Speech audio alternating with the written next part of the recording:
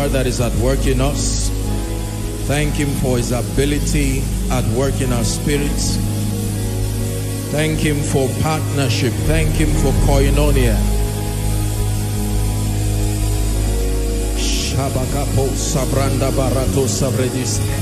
Are you giving him all the praise? For his power at work in us, that the excellency of power may be of God.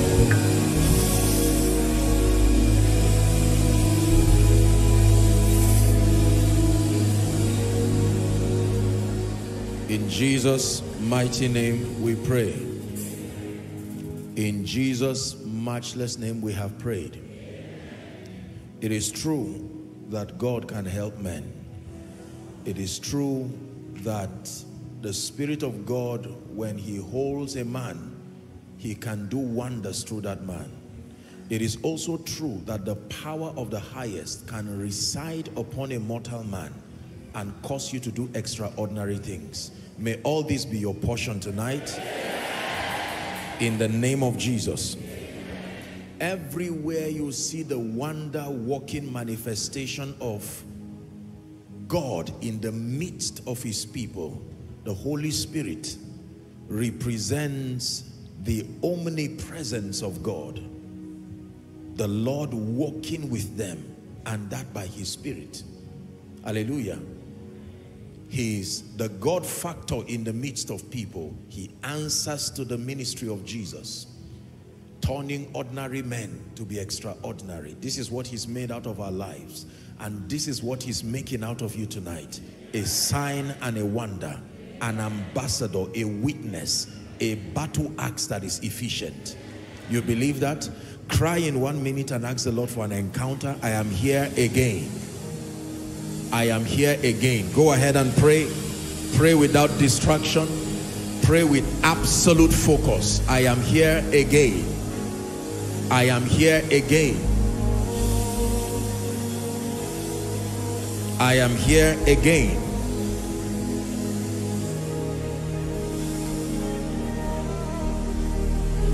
Someone cry to your maker.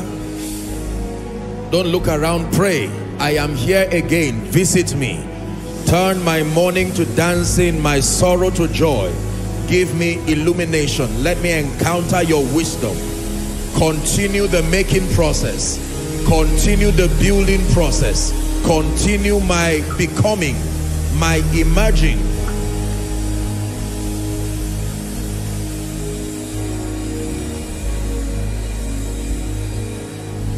For in Jesus' mighty name we pray. In Jesus' mighty name we pray. Give us mighty visitations and encounter tonight, oh God.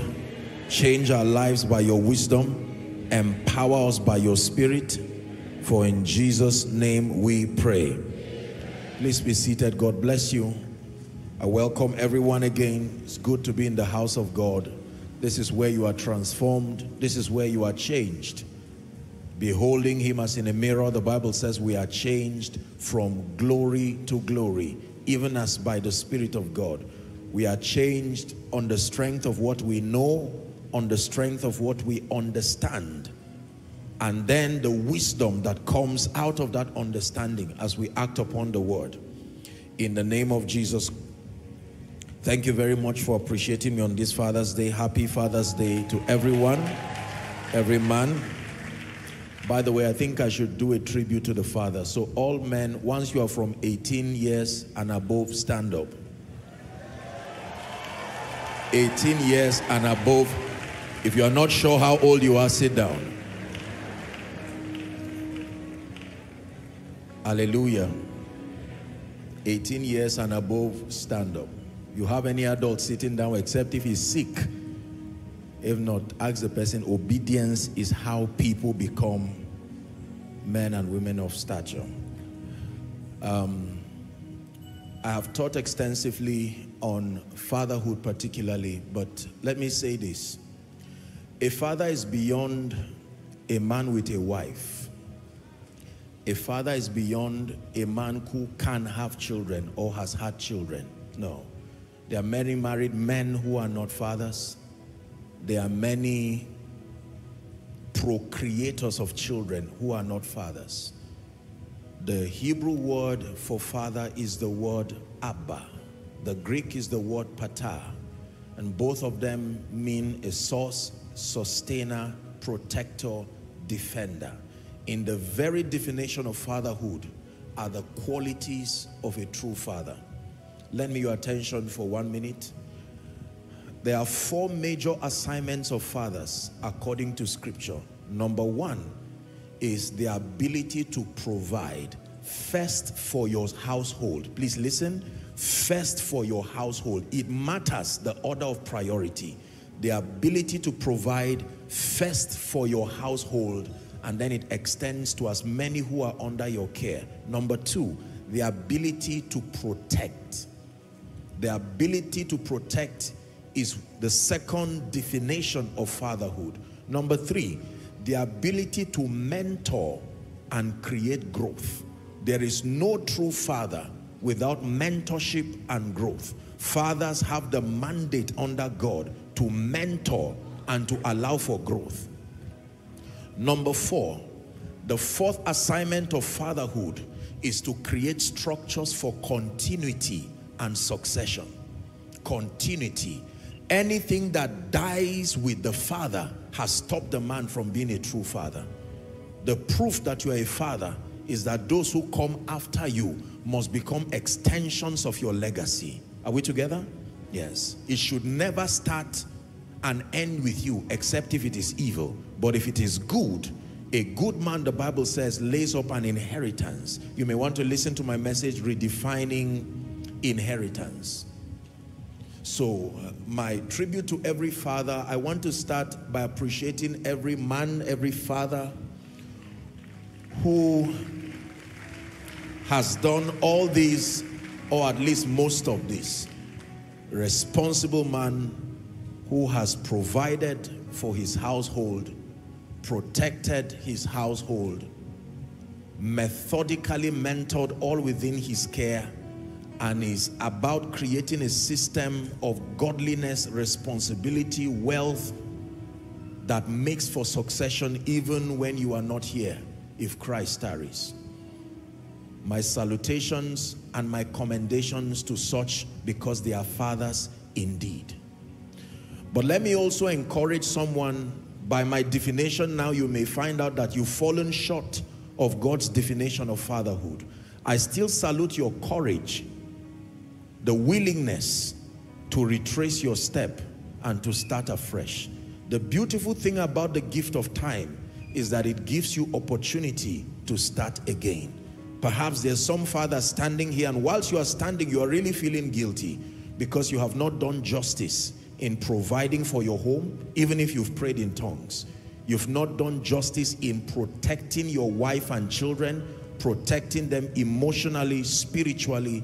You have created a tense atmosphere, and your children dread growing in that atmosphere. You can change. Men can change. There's nothing embarrassing about the need for change. We all have had to change to become this way, and we will have to change to become the higher versions of ourselves.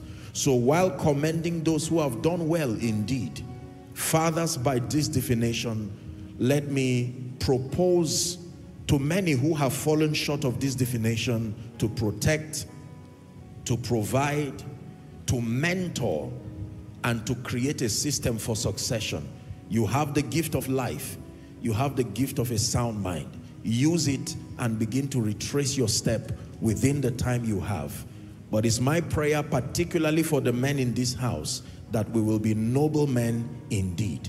That God will help us to redefine fatherhood. If you believe that, say amen. Amen. Father, we thank you for every father, every man in this place, and extending this prayer to the body of Christ, to as many who are connecting. In the name of Jesus, cause us all to be noble men. By every definition of nobility, we obtain the grace to be able to provide. We obtain the grace to be able to protect. We obtain the grace to be able to grow and mentor those you have put within our care. And we obtain grace to be secured enough to raise other people who become extensions of our legacy. We obtain this grace as we make commitments to remain fathers and men with nobility and excellence. For in Jesus' name we pray. Amen. God bless you, and please be seated.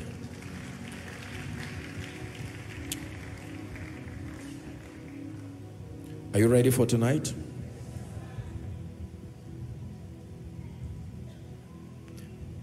Never forget that nobody comes to God's presence who intends to encounter him and then leaves without an evident change.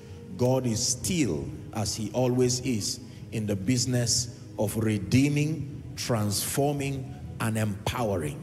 Redeeming the lost, transforming the believers, empowering those who will be witnesses. It takes redemption, salvation, to convert an unsaved person to become a believer. It takes transformation through discipleship, and that through the word, to now grow and give the new believer an orientation that makes that person a matured believer. But it takes the empowerment of the Spirit to transform a believer to a witness. That transition does not just happen by knowledge alone, it takes power. And for everyone in this place, one or more of these is happening to you right now as you listen. If you are an unsaved person, here's your opportunity to come into the fold, this family of faith, and that happens through the power of redemption. It happens through the substitutionary sacrifice of Jesus Christ. If you are a believer here at any level, there is room for growth until you attain unto a state of maturity.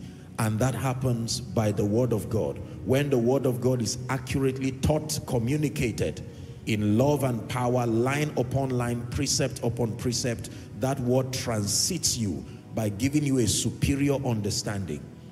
And then for some who have attained unto a commendable level of maturity, it is important that you press for empowerment. Empowerment turns a believer to a witness. Now you are ready to serve the purposes of the kingdom with efficiency. May this be your portion tonight, in Jesus' name. Fishers of men. Tonight, I want to teach something that I believe will bless your heart profoundly. I want to redefine for you the concept of soul winning. We're exploring the dynamics of winning the lost. Fishers of men. Two scriptures very quickly. The first is found in Luke chapter 19. We're reading from verse 9 and 10. Jesus came to the house of a tax collector called Zacchaeus, and when he was at the house, a few people became sad why Jesus would go to the house of such a corrupt and a wicked man. They wondered why he would leave every other place he needed to go to be with Zacchaeus. And he said this: "This day is salvation come to this house, for as much as he also is a son of Abraham." Verse 10.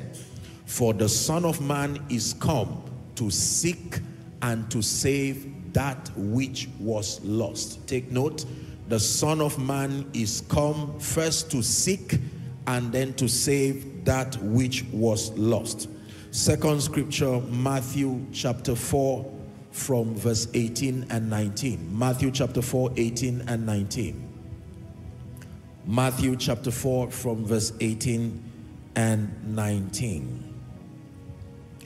"And Jesus, walking by the Sea of Galilee," the Bible says he saw two brethren. This was Jesus now about to select disciples. "Simon called Peter and Andrew his brother, casting a net into the sea." The Bible says, "For they were fishers." That was their profession. Let's read verse 19 together. 19, when you see it projected. 1, 2, read. "And he said unto them, Follow me, and I will make you fishers of men." One more time. "And he said unto them, Follow me, and I will make you fishers of men." Father, we thank you for your word. In Jesus' mighty name we pray. So the Bible tells us that God desires that every sinner be saved, the lost be saved, and then that the ones who are now saved will come unto the knowledge of the truth. And whilst he walked upon the earth, he made his manifesto very clear that his purpose of coming, Jesus now, was to reconcile men to God. His purpose of coming was not just to perform miracles. His purpose of coming was not just to deliver the oppressed, as we know. His purpose was not just to bring increase and bring abundance. All of those were expressions, but primarily Jesus made it very clear, as we have in Luke chapter 19, that his purpose, the Son of Man, came to seek and then to save that which was lost. Many expressions in the Bible point to the fact that the concept of soul winning is not just one that is reserved for evangelists or reserved for serious Christians, but that it is a mandate upon every one believer, and that without soul winning, many aspects of God's program will not happen as intended. Because based on the sequence of God's program for the nations, the first is soul winning. It is only the one who is saved that can become a believer. Then the one who is a believer that can become transformed and matured, and the one who is matured becoming empowered. Then the one who becomes empowered becomes a witness. So the whole journey to being a witness starts with the person being an unbeliever. And if soul winning becomes a missing part of that whole equation, we will not have believers, we will not have matured believers, and we will not have witnesses who can be able to carry out the purposes of God and the program of the kingdom. Are we together? So Jesus is about selecting disciples, and I think it's very important to just stress a point here. Talking about the move of God, talking about awakenings, talking about revivals, it is important for us to know that revival is as powerful as the vessels that can be found and are ready to be used. Revival is not as powerful as the revival programs that happen. In order of spiritual priority, the first port of call in birthing revivals, awakenings, the move of God across any territory is that God must find men who are available, men who are faithful, men who are refined, men who are empowered. Are we together? The revivalist is the one who can cause revival. The one who is already awakened is the one who can sponsor awakenings. So Jesus is about to carry out this soul-winning campaign that will start from his death, his burial, and resurrection, but he needed people. They would later be witnesses, but at this point, they were ordinary men, up with their professions, fishing for most of them. And the Bible says that he went to Galilee. You can imagine that he went to Galilee and just watched the people there. And he saw two brethren, Simon called Peter and Andrew his brother. The Bible says they were casting a net. I can imagine Jesus just standing by the seashore and watching these guys, and he saw with the kind of skill that they used to catch fish. And once they were done, the Bible says they were fishers. That was their profession. The next verse, he allowed them to finish everything they had to do, and then he said, follow me. I want to make you fishers, but this time around, not of fish, but of men. In fact, give us NIV. I like the way NIV puts it. Verse 19. At once, go back to 19 NIV. Thank you. Come, follow me. It says, Jesus said, and I will make you fishers of men. Come first, then follow me, and I will make you fishers of men. Hallelujah. There are a few things I want us to observe as we build an understanding for this discussion tonight. Number one, Jesus told the men in advance what they would become. When he met them, he did not leave them in the dark as to his intention for them. He proposed this idea to them that they could become fishers of men. Now, it's interesting that there were certain things Jesus did not take away from them. The ability to remain fishers. The Bible says they were fishers, or fishermen as we call it. When he called them, he made a profound statement. He said, you will still be fishers.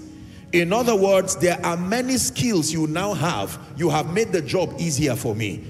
I'm not going to remove some things from you. I will only redirect your mission. You will still be fishers.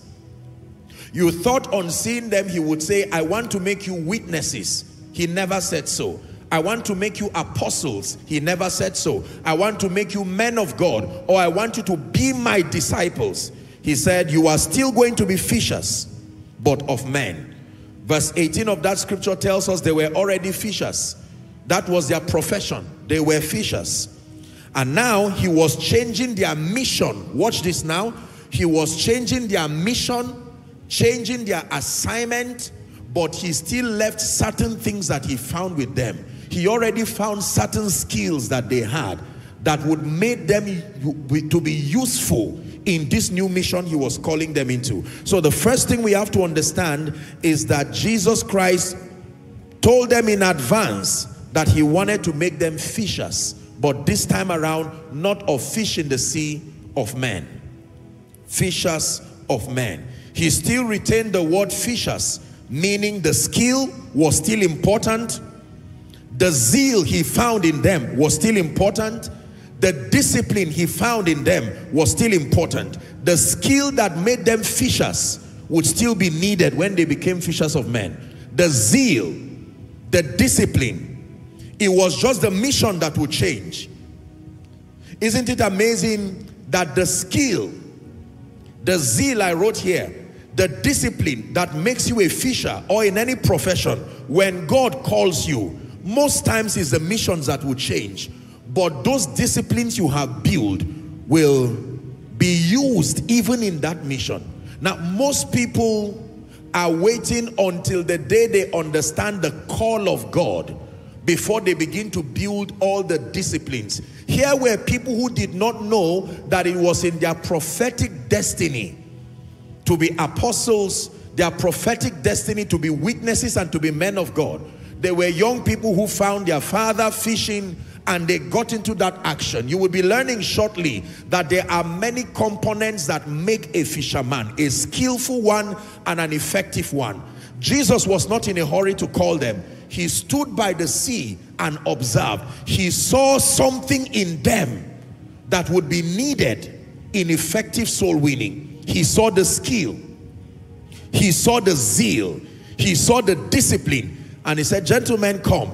I want to change your mission, but don't throw away the skill. Don't throw away the zeal. Don't throw away the discipline. This discipline I have seen in you that has made you good fishers will still be needed when you become fishers of men. This is the first thing we observe. When God comes to men, most times it is the mission that he changes. The discipline, that means you do not have to wait until you understand your assignment to begin to invest in skill, invest in discipline, invest in strategic knowledge.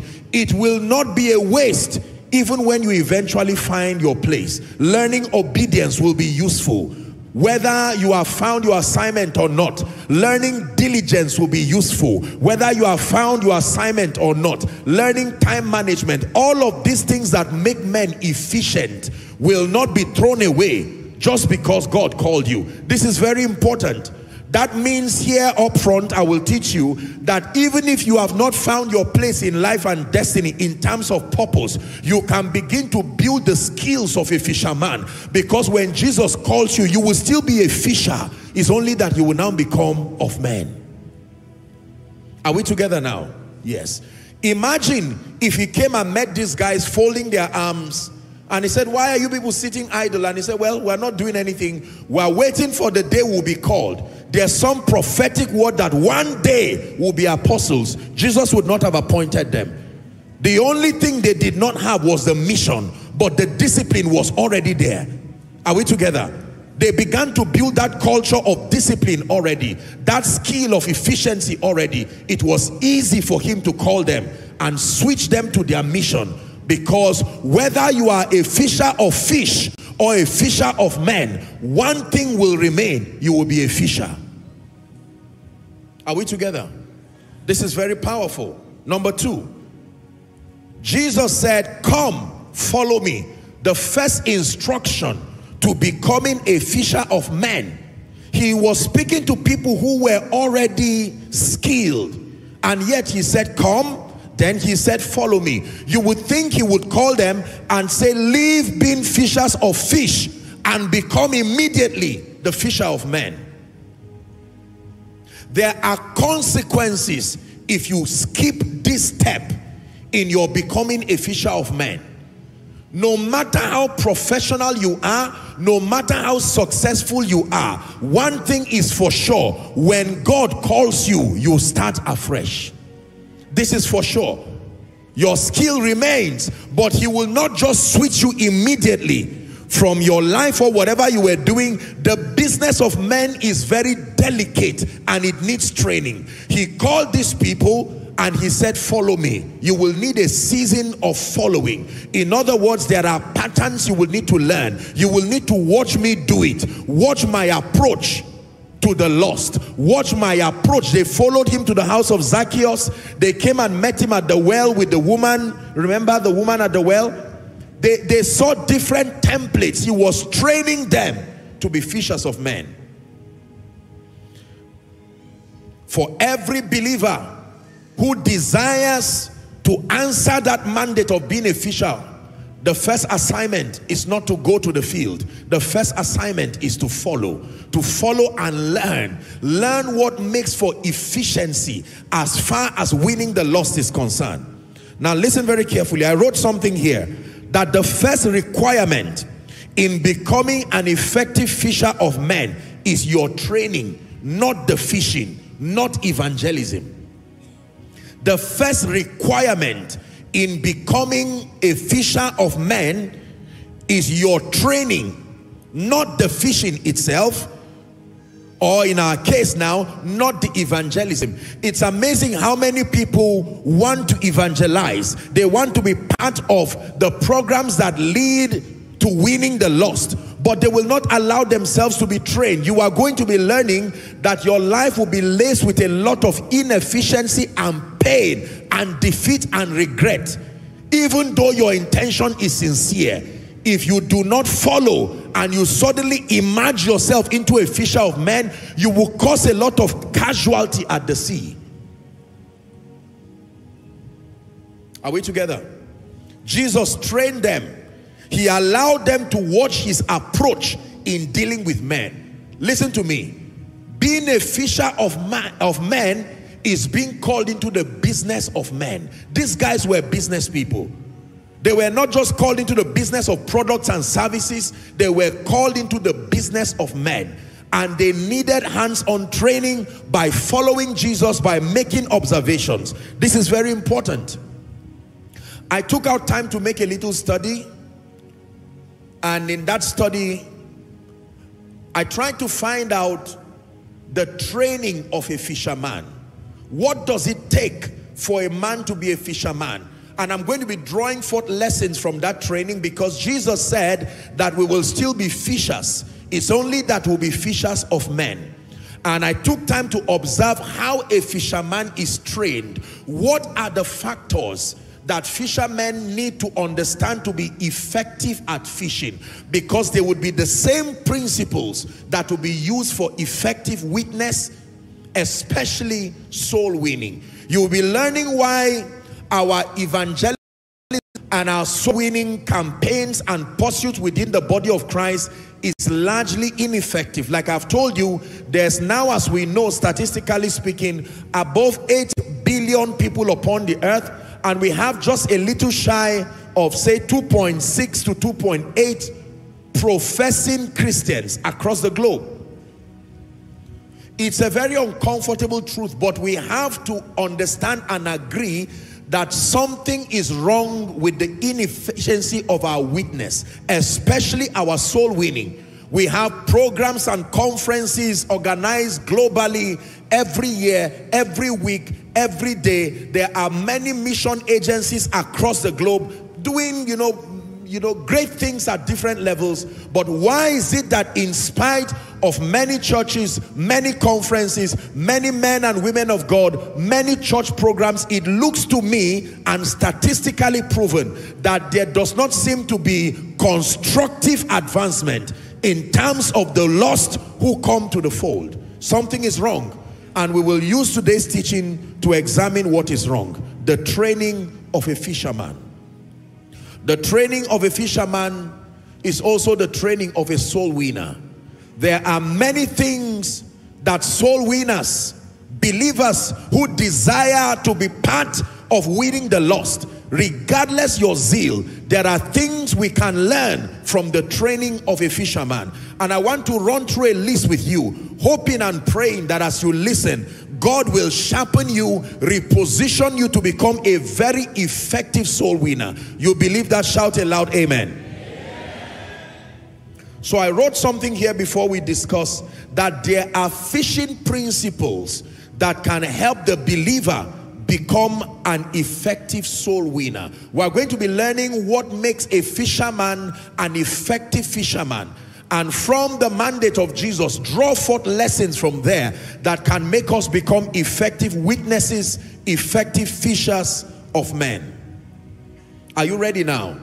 Number one, the first thing we have to learn in the training of a fisherman is that you need to understand the sea.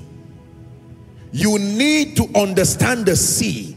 That is where you find fish. You don't find fish in the air. You don't find fish just on the ground. You don't find fish on a tree. If you want to be a fisherman, the first thing you have to understand is the sea. That is where you find fish. Are we learning now? Every fisherman knows that until you are trained to understand the dynamics of navigating the sea, you will never be able to catch fish. I do not know any professional fisherman who does not understand the dynamics of the sea. And the sea is a very complicated place, because there is a skill to walking or living in the sea. Walking, W-A-O-R-K-I-N-G,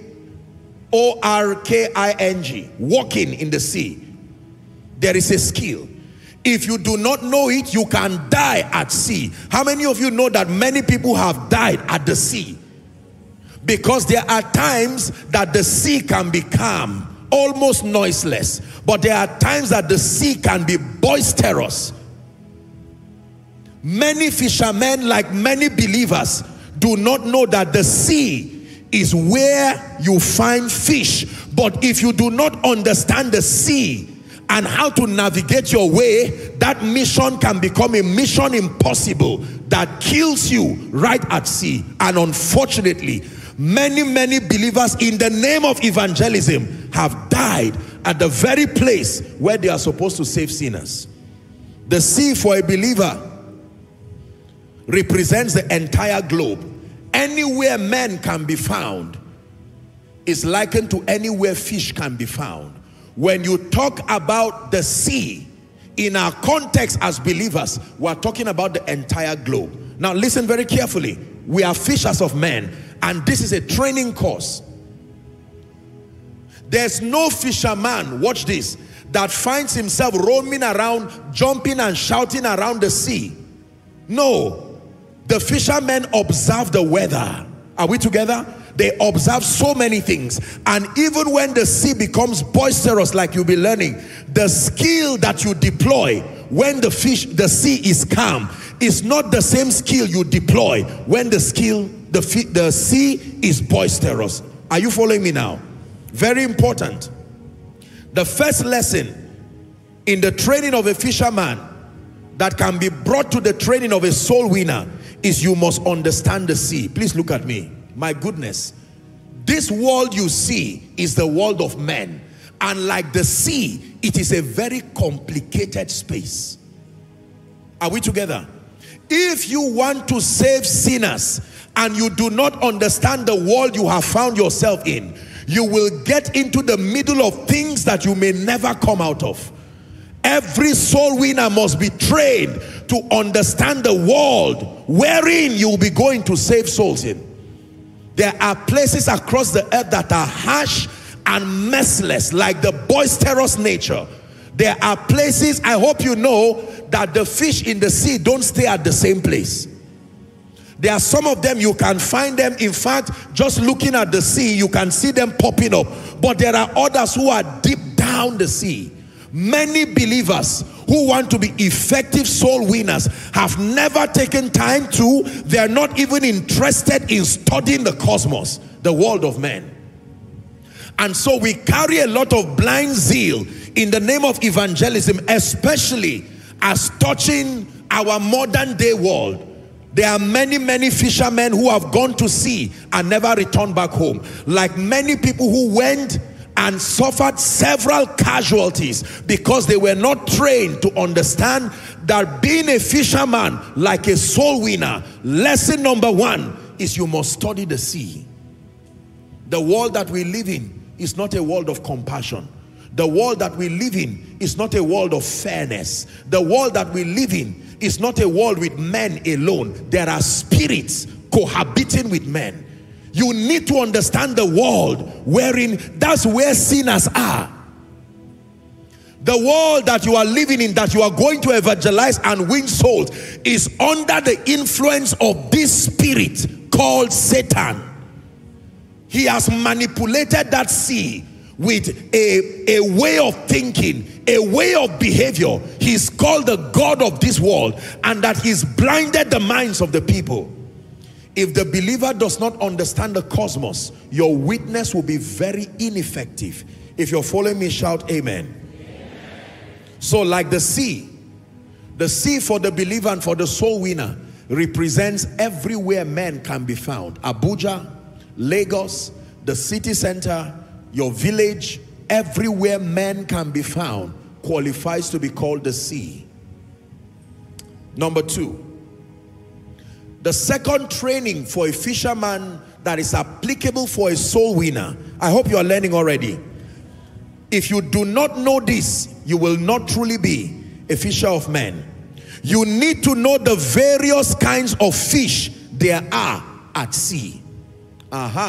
This is a very important one. You need to have this at the back of your mind, that there are various kinds of fish in the sea. All fish are not the same. That tells you immediately that your strategy will not be the same.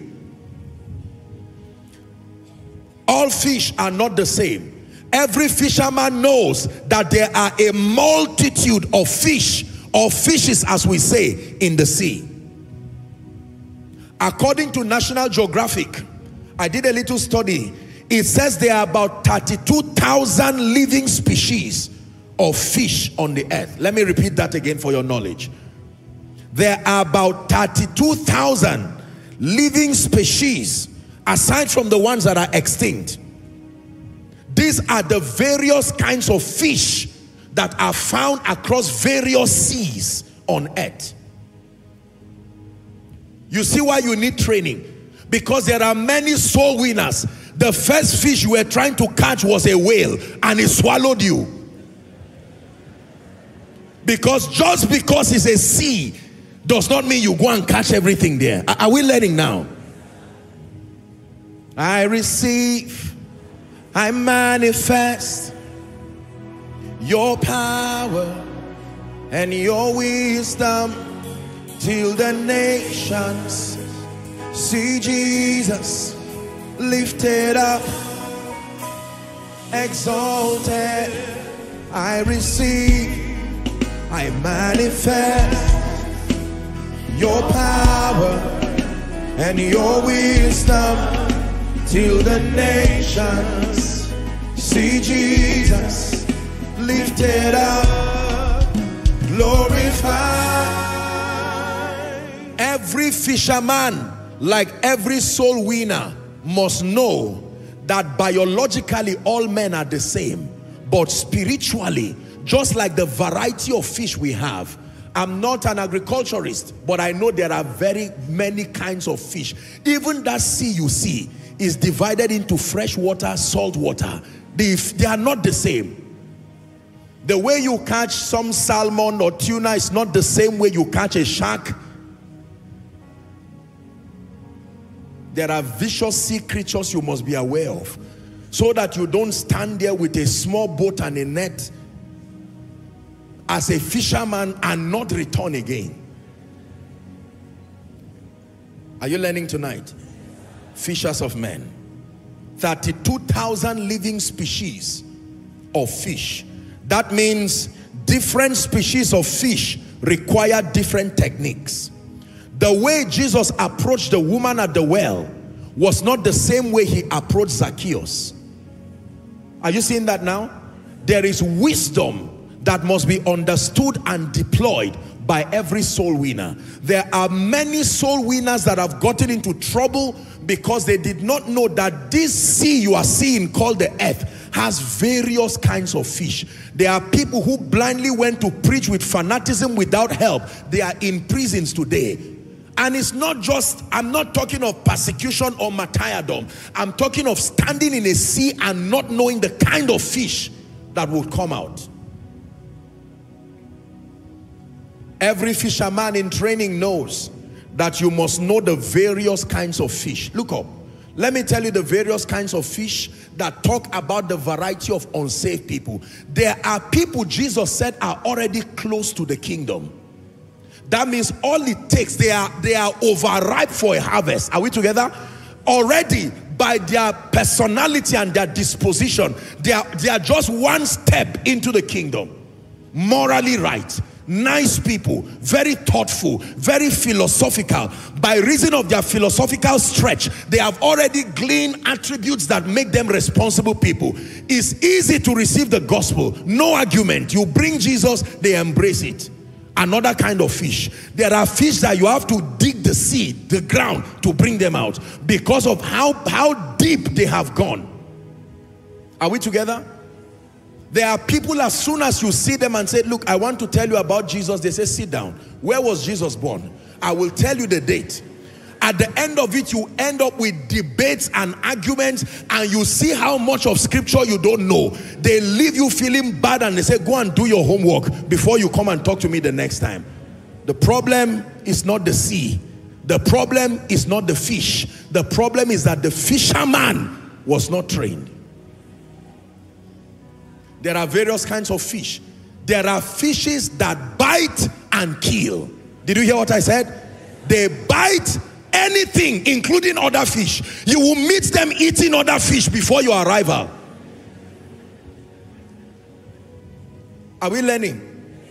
When you are dealing with a fish that eats other fishes, you have to be careful. Ask any fisherman that you came and met the fish before your arrival. You met it eating. Have you seen, most of you watch National Geographic, these great whales, they just open their mouth and allow these tiny fishes to just swim inside and they close it.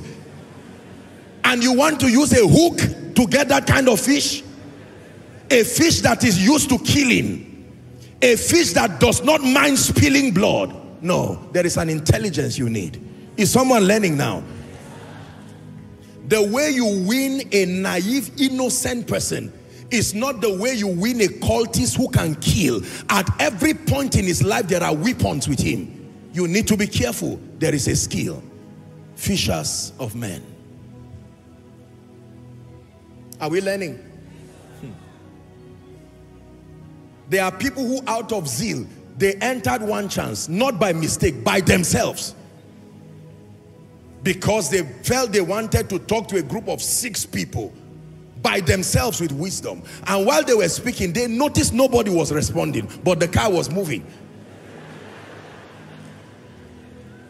Until they got to a point where they said, come out. And they found themselves in a forest somewhere. Now, I'm not being sarcastic.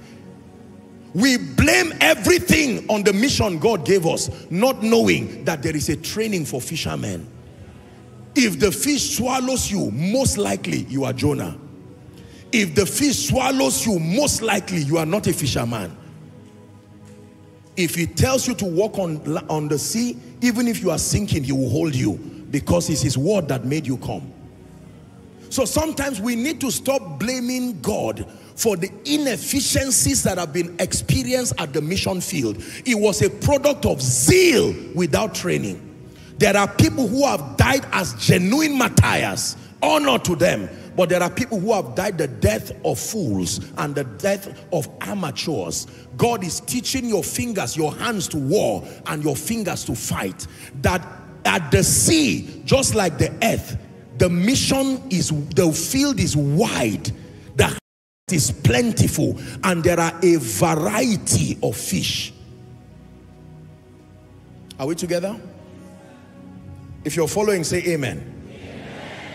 The second thing every fisherman knows, and every witness and every soul winner must know, is that there are a variety of fishes in every sea. Number 3. The third thing we learn from the training of a fisherman that applies to a soul winner in training is that there are various techniques for catching fish. When it has to do with the business of fishing, like it has to do with the business of soul winning, the mission is the same, the message is the same, but there are various techniques. And you know why by now? Because there are various kinds of fish. The third thing I need you to learn, I hope you are learning, that there are various techniques for catching fish. For instance, there's what they call the bait and the hook. That you tie a bait to a hook. You've seen fishermen do that. Usually that goes for a small fish that you can even lift by yourself. And so they put worms or they put whatever, a bait in a hook, and then they just throw it at sea or at a small pond or a river, and they wait patiently. And they usually can know when a fish has taken it because it bites the bait together with the hook, and then they wind it backwards and pull it up and put it into a basket. Many of you have tried that. Many of you probably fish that way. Another strategy is to cast your net. The use of nets is called casting, that you can cast nets. And even that, as I study, have various skills to do it. But I will save that for another day.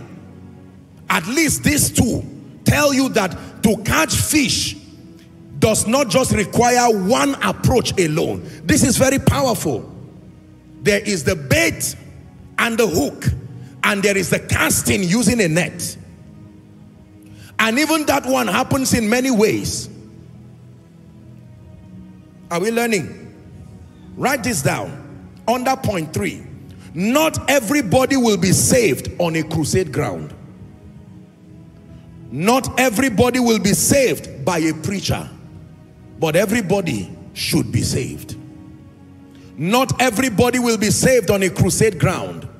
Not everybody will be saved by a preacher. There are many skills, many techniques, and many strategies. This is very powerful.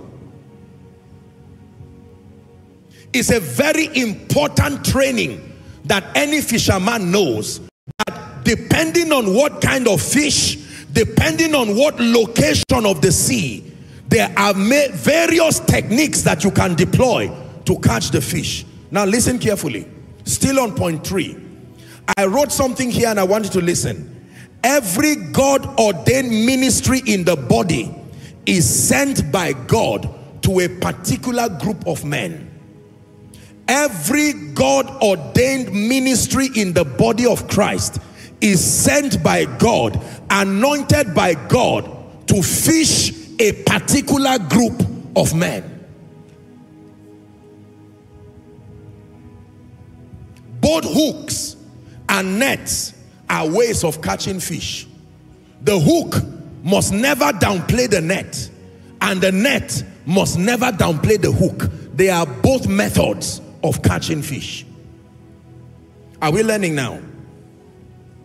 You must understand that for this evangelical work, these missions, these global missions, this soul winning work, it is not the method you know that is the only method. There are a variety of methods, God-ordained methods. Please look up. How many of you know a group called the Full Gospel Businessmen's Fellowship? Let me see your hands. Full Gospel, you've heard about them, even if you are not part of them. You've heard about them. I've had the honor of preaching there. I preached at their world conference last year. Phenomenal people, intelligent people. It's a collection of, literally without exaggeration, some of the best business minds across the globe. This has lasted for a very long time.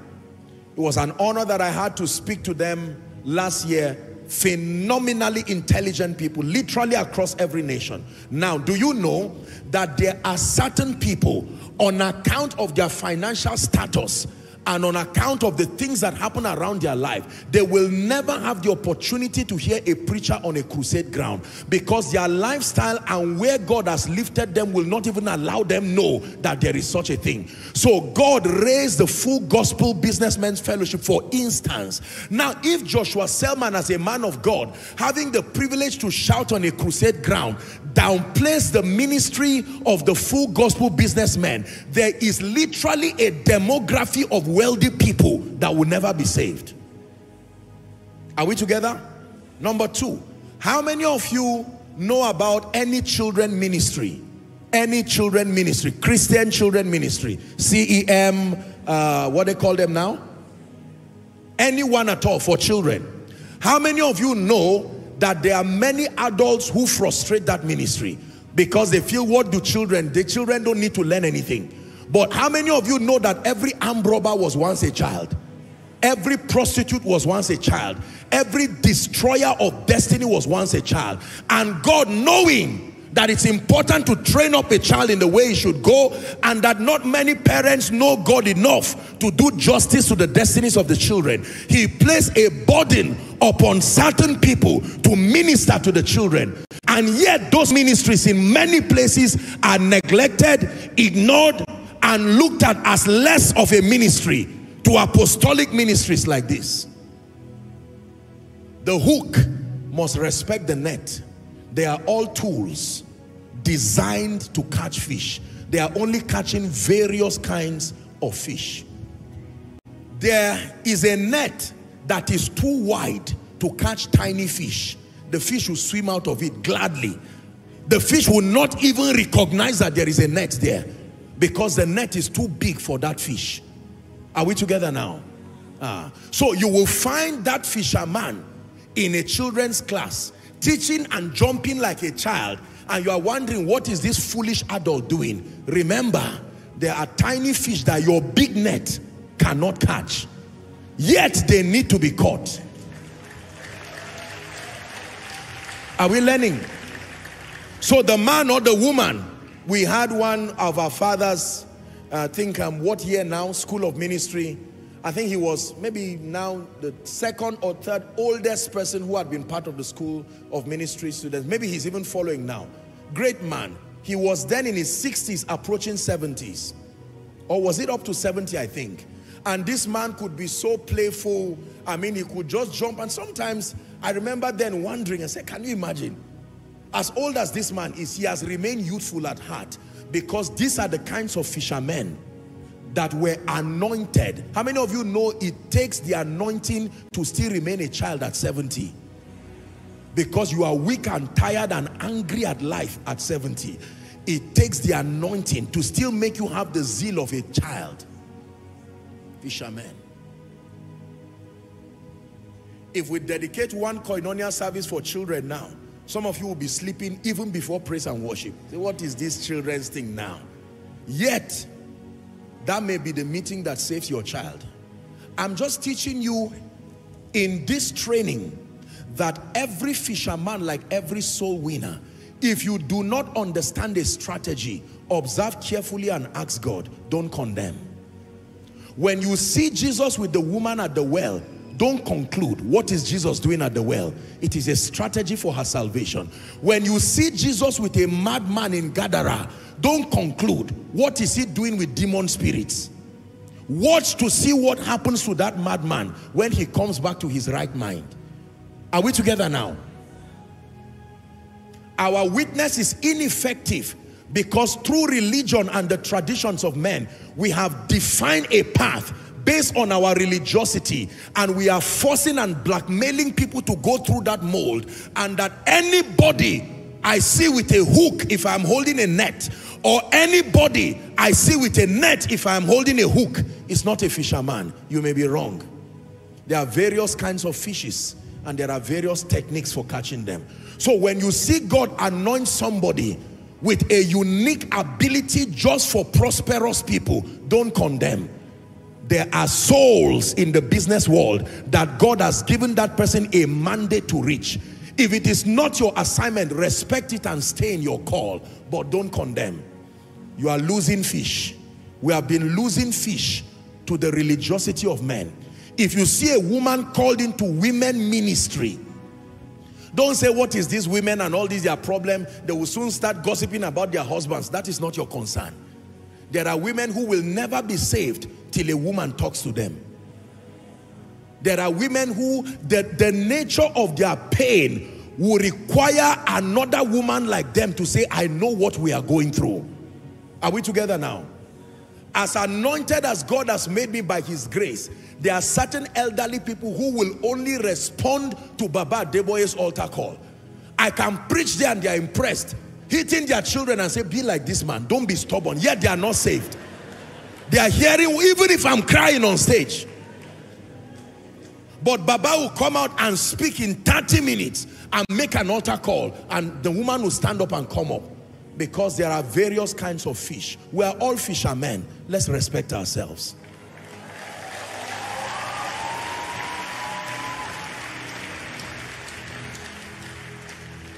There are many people who have mastered the art of using their hook, who are about to throw away their hook, looking for nets. Unfortunately, your mandate does not need a net. If you carry that net, you will find out you don't even have the strength to swing it. You may follow that net into the sea. And there are many people who have been given nets, but the controversy with holding a net and swinging it, they would rather just hold a hook, but you will only catch one fish per hook.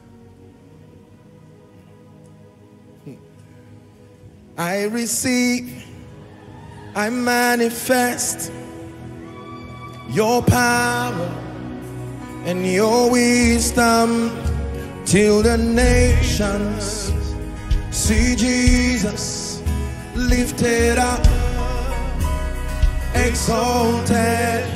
I receive, I manifest your power and your wisdom till the nations see Jesus lifted up, glorified.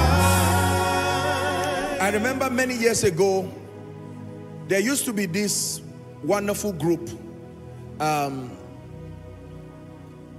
It was a music group, and they went through a lot of stress because they were not believed. I knew the people were born again. I knew they loved Jesus with all their hearts. And I told them that time, I said, look, with the resources I had then, I will contribute gladly in helping you. Listen, let me tell you something about the body of Christ. We must be very careful. We are losing a lot of fish because we are destroying the efficiency of fishermen simply because their tools for catching fish is different from what we are using. We need to be careful. If on my way going I find someone who is a professional, how many of you know that there are many fellowships that are around many, careers, like say for instance the Immigration Christian Fellowship. I preach there every year. So you have to be a uniform person to even have access to that kind of place. I have the honor of preaching there every year. I've preached there for like 8 years or so, maybe 8 or 10 years. Every year, at least once, I go there. There are people who have been born again there, and the way God got them born again was to give them jobs with immigration so that they can attend that fellowship. There are many students, the only way they got saved was by getting admission, because there are programs their parents will never allow them go. So you will find out that the child's jam score was not up to it, but God still gave the child admission because it was more than just getting a degree. God needed that child to be released from a hostile home, to be in an atmosphere where he can pray. That child will never be allowed to have a night vigil where he or she is coming from. That's how many of you got saved. The message is, respect the diversity of ministries within the body, provided they are genuinely born again and provided they love God. Don't make business people feel less of witnesses.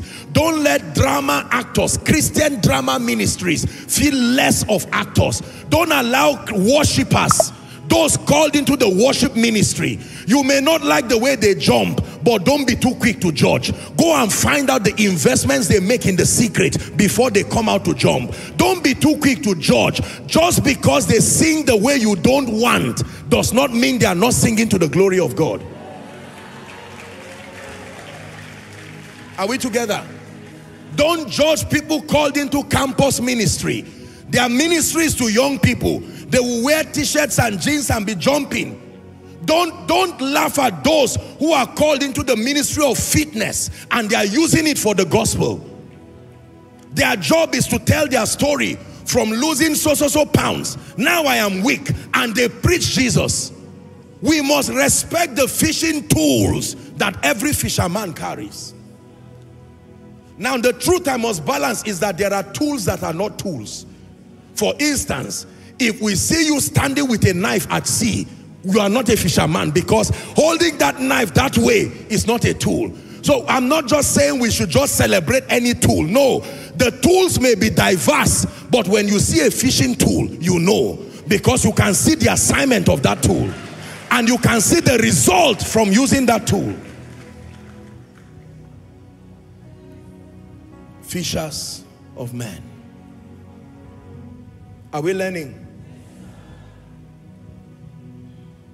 There are many ministries that should not have died. They died today out of guilt because there was no more space for them in the body of Christ. We have defined by our understanding about God what ministries are of God and what ministries are not of God. And in doing that, maybe sincerely so, we have closed down many great ministries, and it ought not to be so. How many women ministries have died today because we are attempting to manage excesses? How many music ministries have died today because we are attempting to manage excesses? How many discipleship platforms have died today simply because we did not understand the nature of their call? When you see a ministry not working in alignment, you'll be learning the key is not to destroy it. The key is to trust God for alignment. Is someone learning? If you're learning, say amen. So number one,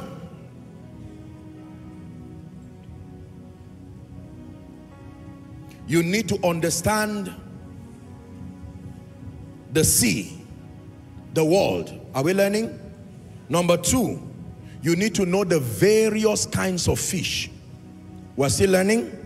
Number three, you need to understand the various techniques. Are we still together? The various techniques. That there are several ministries. There are diversities of ministries across the body. When you see the ministry of the man who was once a madman in Gadara, don't be quick to judge it. When you see the ministry of the woman who was once a prostitute, who left her water pot to run and go and call other people, and you see the woman who was once a prostitute saying, come see a man, don't be too quick to say it is not of God. When you see the ministry of the woman breaking her alabaster box before Jesus, don't be quick to see the wastage.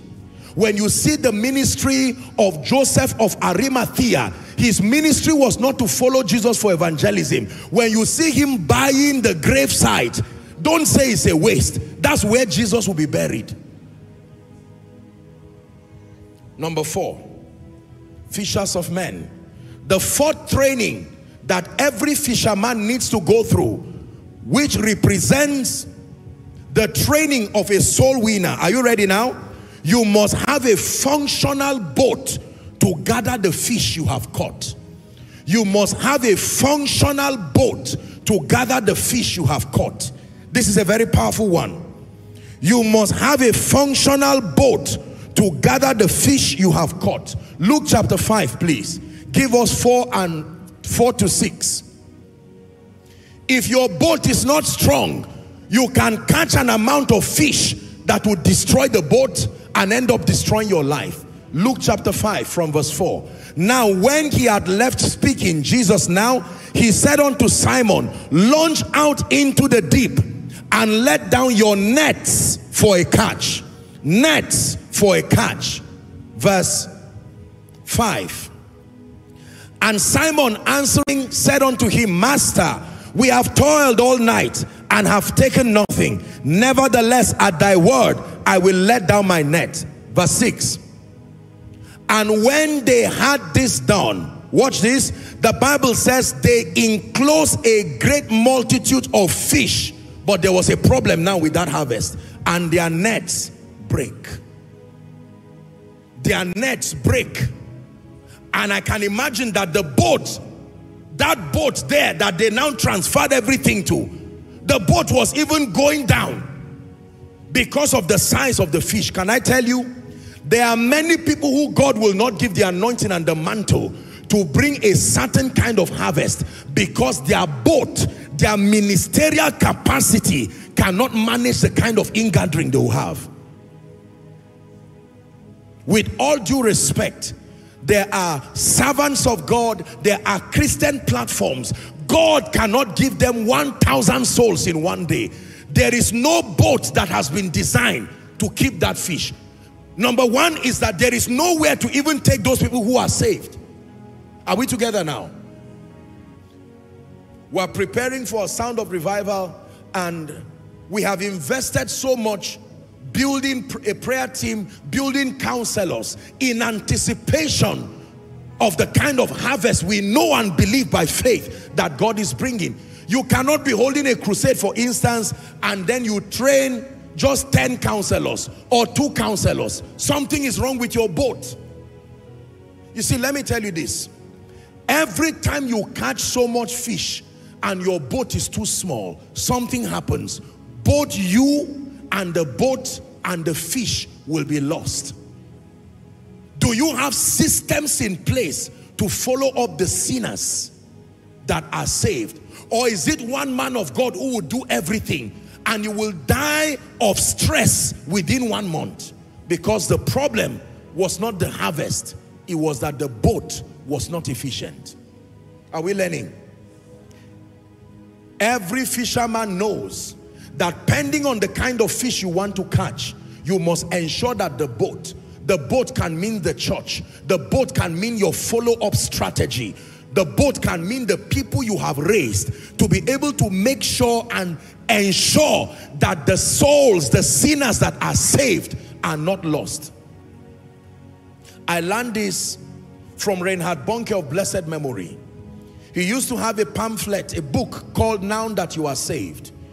The moment you are saved, so what happens, his strategy was, because he didn't run a church-based ministry, he usually organized his crusades in collaboration with the local assemblies.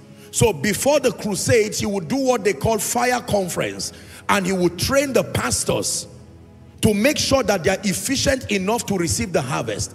After the crusades, the people who are already in various churches are distributed back to their churches, and those who do not have churches are redistributed across local assemblies to make sure that there is a follow-up system, and the strategy worked. Are we together? The same has been used with many great evangelists. There's no point winning 20,000 people, 5,000 people, and as soon as the people confess Jesus, they go back and there is no system to help them.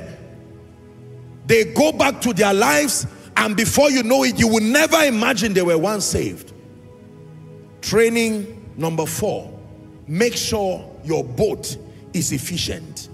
There must be structures on ground, a strong follow-up system, an establishment system for the harvest that we desire.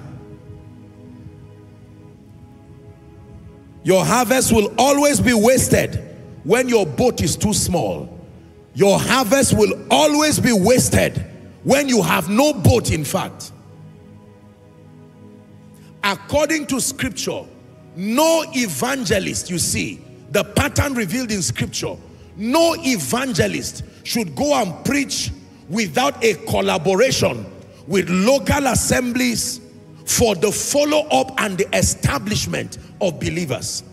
So it is either you, the man of God, who is now the fisher of men, already has a structure where the people can be incorporated in, or you walk in partnership with those who already have structures. That way, for everyone who is saved, you know that after 1 year, 2 years, you will still find the person in the fold. We have wasted a lot of fish after laboring to catch them because the boat had a problem. If you are learning, say amen. You must have a functional boat that gathers your fish. You must have a strong follow-up structure. At least a pamphlet. I remember those days when we started our crusades, we used to have one sheet, you know, we'll just write out the plan of salvation and we'll hand it over. Just a sheet. Couldn't afford a pamphlet. And we'll just write a sheet that is given to unbelievers and have a system to follow them up. You've seen how we do it in Koinonia here, that when an altar call is made, they are led, there is a group of counselors trained, and there is a system to begin to follow them up. Number 5, if you are learning, say amen. Fishers of men. Are you ready for the training number 5? That every fisherman needs to know this, and that also applies to every fisher of men. Every soul winner. You cannot effectively fish in isolation. Write that down, please. You cannot effectively. Every fisherman knows this.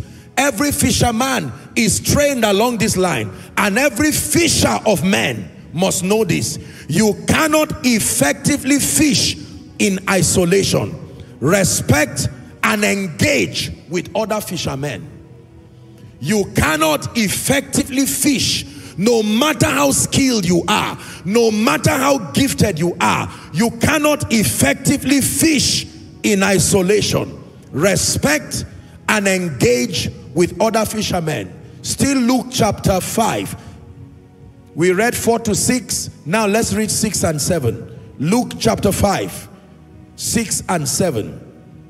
And when they had this done, they enclosed a great multitude of fishes, and their net brake. Shout verse 7, please, as you see it projected. Ready? 1 to read. And they beckoned unto their partners, which were in the other ship, that they should come and help them. And they came and filled both ships, so that they began to sink. This is the implication of praying for a harvest. This is the implication of soul winning. Soul winning can sink your boat when you do it alone. It can sink your boat financially. The demands it takes to maintain the souls that are now saved. It is the reason why when we are organizing global conferences like this, we are not afraid to tell people, come join. Join in any way, financially, through your prayer, because no matter how great you are as a fisherman, the kind of harvest God wants to bring may sink your boat if it's only your boat. So one financial helper can help your boat stand. One prayer helper can help your boat stand. Are we together now? There are many people's boats that have sunk or are sinking now, and they are genuine fishermen because of this ministry or this false approach to ministry of standing alone. No, even Jesus needed help. He had to carry the cross, but he fell on the way, and they called on someone to help him. Let me tell you the truth. As a soul winner, as a fisher of men, do not be afraid to join hands with fellow fishermen to produce greater efficiency. right from the infancy of this ministry, as we organize crusades, we would always open up doors to groups and other ministries who believe in what we stand for. It's always been a collaborative effort. You know why?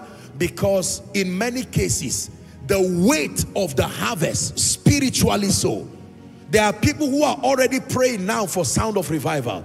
There is a prayer team. You prayed for it today, and it continues up until that time, because no matter how anointed I am, no matter how anointed we are, this is a body ministry. There are people today who are not even part of the Koinonia family, but have taken it as an intercessory project. They are the helpers. No matter how anointed you are, this ministry of soul winning is not for one person. You can be a professional fisherman. If the fish is too much in your boat, you will still sink.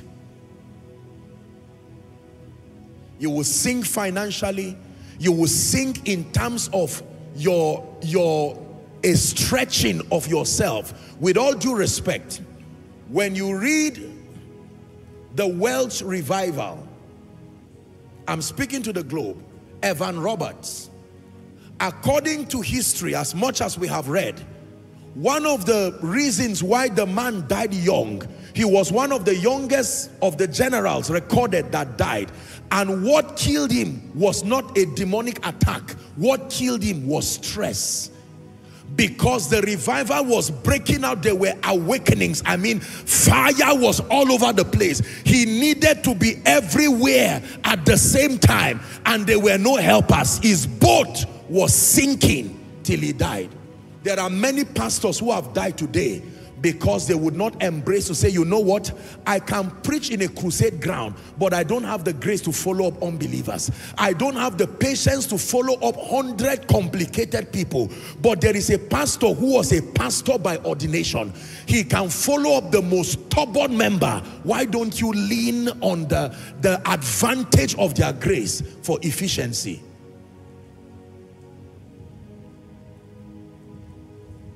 Training number 5. You cannot effectively fish in isolation. Respect and engage with other fishermen. Jesus himself told us that the major problem with the harvest is not the harvest, it's the laborers. In Matthew chapter 9 and verse 37, he says, surely the harvest is wide, but the laborers are few. That's the problem.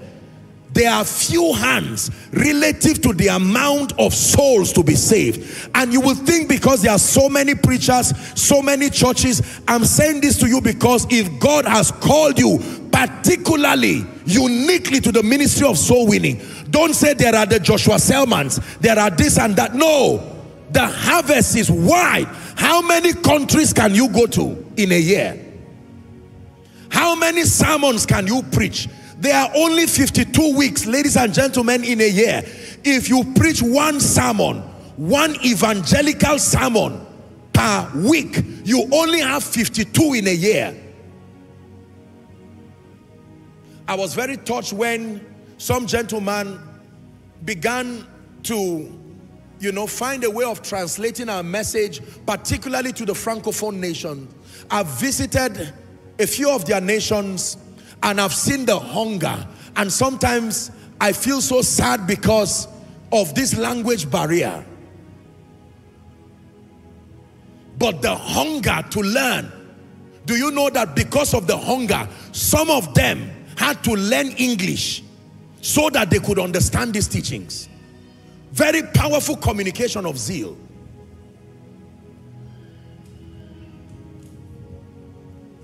Being a fisher of men will require a lot of collaboration. A lot of collaboration. A lot of collaboration. Listen, many more hands I wrote here are needed for this work. Let us not discourage and destroy the hands already available. We are still looking for more hands. Let's not destroy the hands that are available. If the hands are weak, what they need is to be strengthened, not destroyed. Not destroyed. Not destroyed. What we need is not to destroy the hands that are available, What we need is to strengthen the hands that are available. An ineffective fisherman is still a fisherman. He just needs more training. He just needs more purifying. He just needs more mentorship. But by the time a large sea has only 6 or 7 fishermen, when sharks begin to come out, that's when you will see that more hands are needed. Because sharks are in the sea too. Whales are in the sea too. Other Dead Sea creatures are in the sea too. The ones that science has not even seen are in the sea too. We need more hands. Let me tell you the truth. We need more hands. We need more hands on campus. Years ago, I used to do a lot of campus ministry. Now, I don't do so much of that again. The time and the luxury is not even there. But more hands are needed.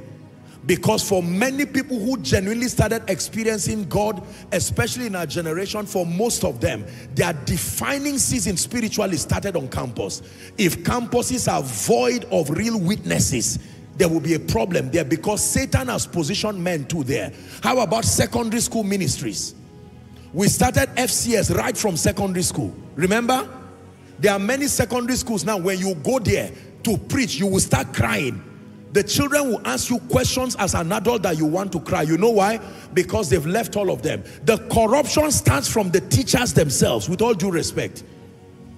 The kinds of things the teachers say as they teach, behave as they teach, is what begins to destroy the students right from secondary school. Primary school and elementary classes. There needs to be fishers of men positioned. There are some of you, God will give you a mandate to start a school, not just for money. You can make money through any other business, but it will be a burden in your heart you will not be able to run away from. Do you know why? Because the fish, your net will be that school that will bring all kinds of people. The next apostles, the next prophets. I think about my life today, and I look at the various stages of my life and the corresponding encounters that have built me by grace to what I am now. What if they were not there? What if those fishers of men were not there? What if they were ignored? What if they were discouraged? Pray in 1 minute. Lord, send laborers. Send laborers. Send laborers. Please pray in 1 minute. Lord, we still need more laborers. Laborers as preachers. Laborers as kingdom-driven businessmen. Laborers as Christian groups serving the purposes of God. Laborers as apostles on fire. Laborers as prophets on fire. Laborers as teachers on fire. Go ahead and pray. Laborers as missionaries. Laborers as mission groups.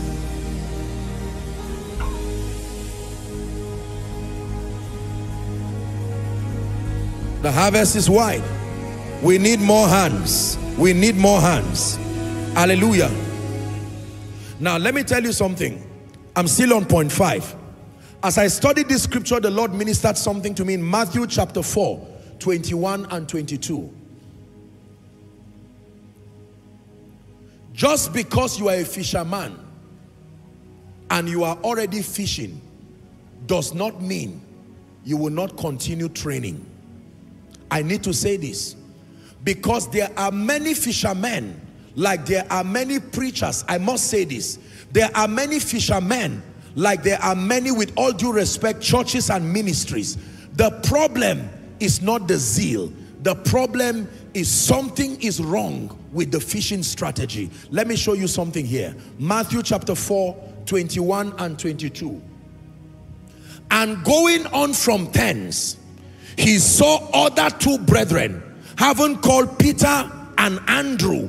The Bible says he saw James the son of Zebedee and John in a ship with Zebedee their father. What were they doing? Please shout it. Mending their nets. What were they doing?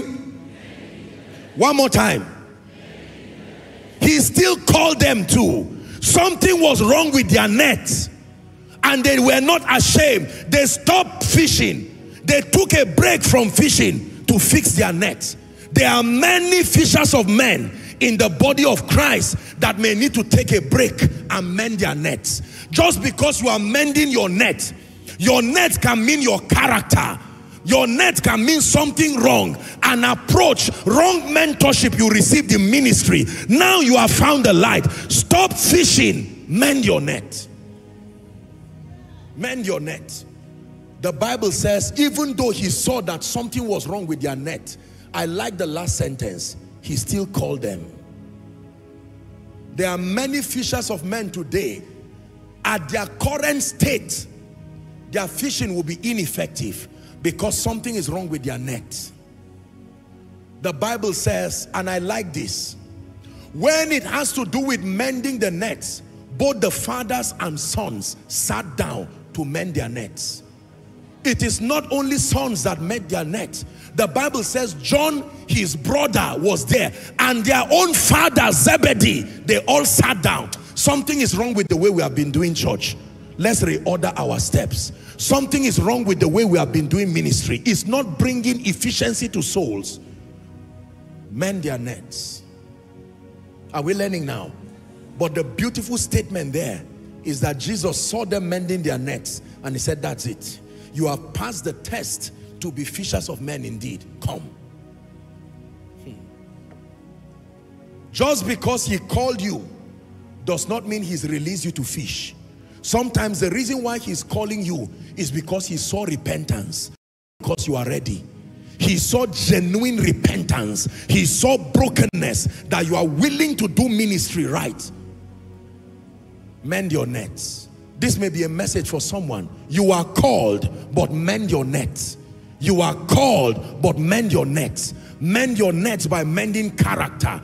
Mend your nets by bringing out the dross, all the impurities that don't allow you to do ministry well. Mend your nets by taking away hatred. Mend your nets by going for further ministerial training and learn the other aspects of ministry that makes for efficiency. Mend your net by adding financial principles to how you are doing ministry. Mend your net by learning administrative principles so that your witness is efficient. Mend your net by inculcating prayer in your ministry. Mend your net by inculcating the word of God. Whatever is missing can affect your net. Mend your net. This is not a message, tell them. It's a message for the body of Christ. I like the fact that when it has to do with mending nets, whether you are a son or you are Zebedee, sit down, mend your nets.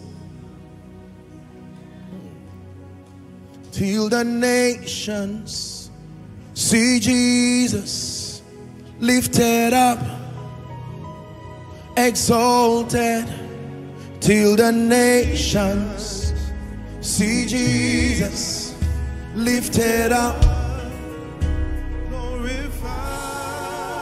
Please hear this preacher. There are many nets that need to be mended. The reason why we are not catching fish is not because we are not called. He called us. But there are many mendings that need to be done. Is someone learning now? Businessman, mend your net. Worship minister, you are genuinely called, but these excesses connected to the worship ministry is tearing your net. Mend your net. Go for a retreat and mend your net.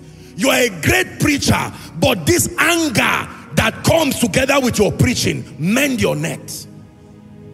You love Jesus, but you love money too. Mend your net.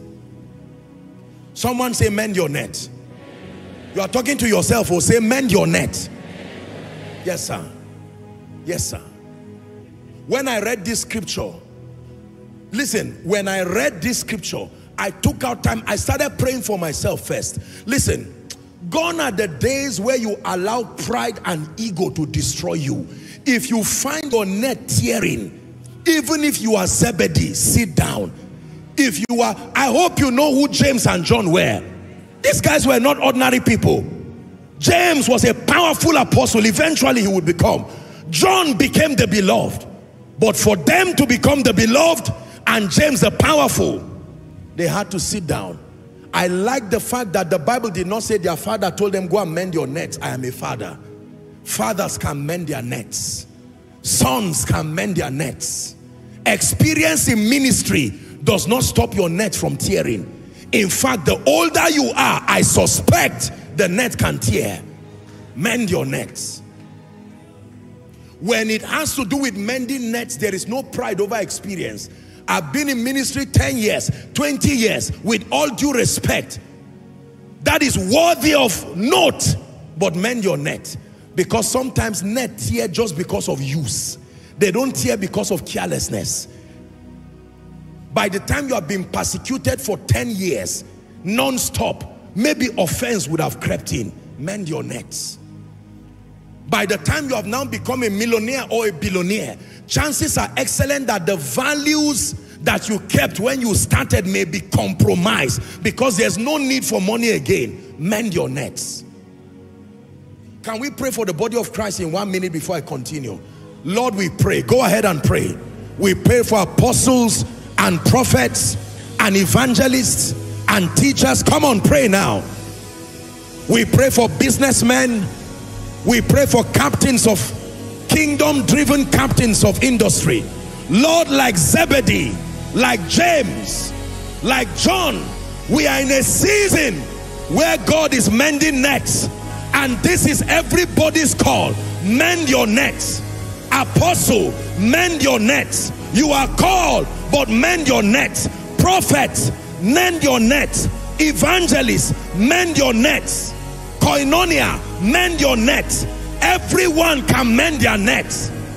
Check your net. Mend your nets. Anger, character failure, inefficiency in ministry. Mend your nets. You are called, but your witness, being a fisher of men, will be ineffective until you mend your nets.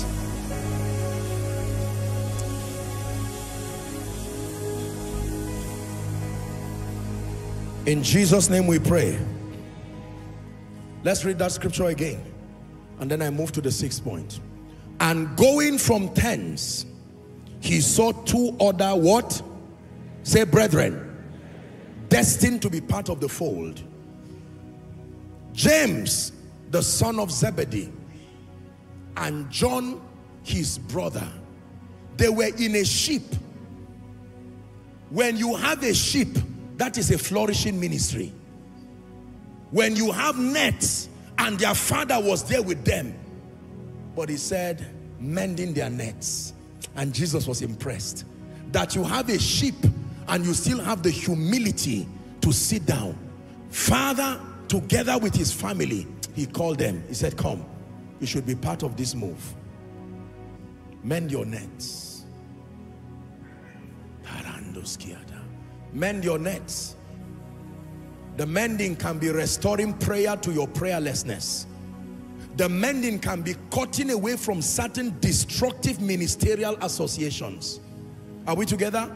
That have taught you things that were not part of the foundation of your knowing God. There is a way we do ministry. There is a way we make money from ministry. You may need to mend your net. Your call is genuine, but in partnership with some of these wrong associations, it may not work out well for you. Mend your net may be to be restored back to that ministry as a father, as a mother, to do it the way you should do it. Again, hear this as a prophetic word. It is true that you are called, but there is need for mending. Mend your nets. Number 6. Are we learning? We're discussing the fishers of men. The 6th training that every fisherman must go through to be effective, and that applies to every fisher of men and every witness. Are you ready for this? Fishing requires great patience, persistence, and discipline. Fishing requires great patience, persistence, and discipline.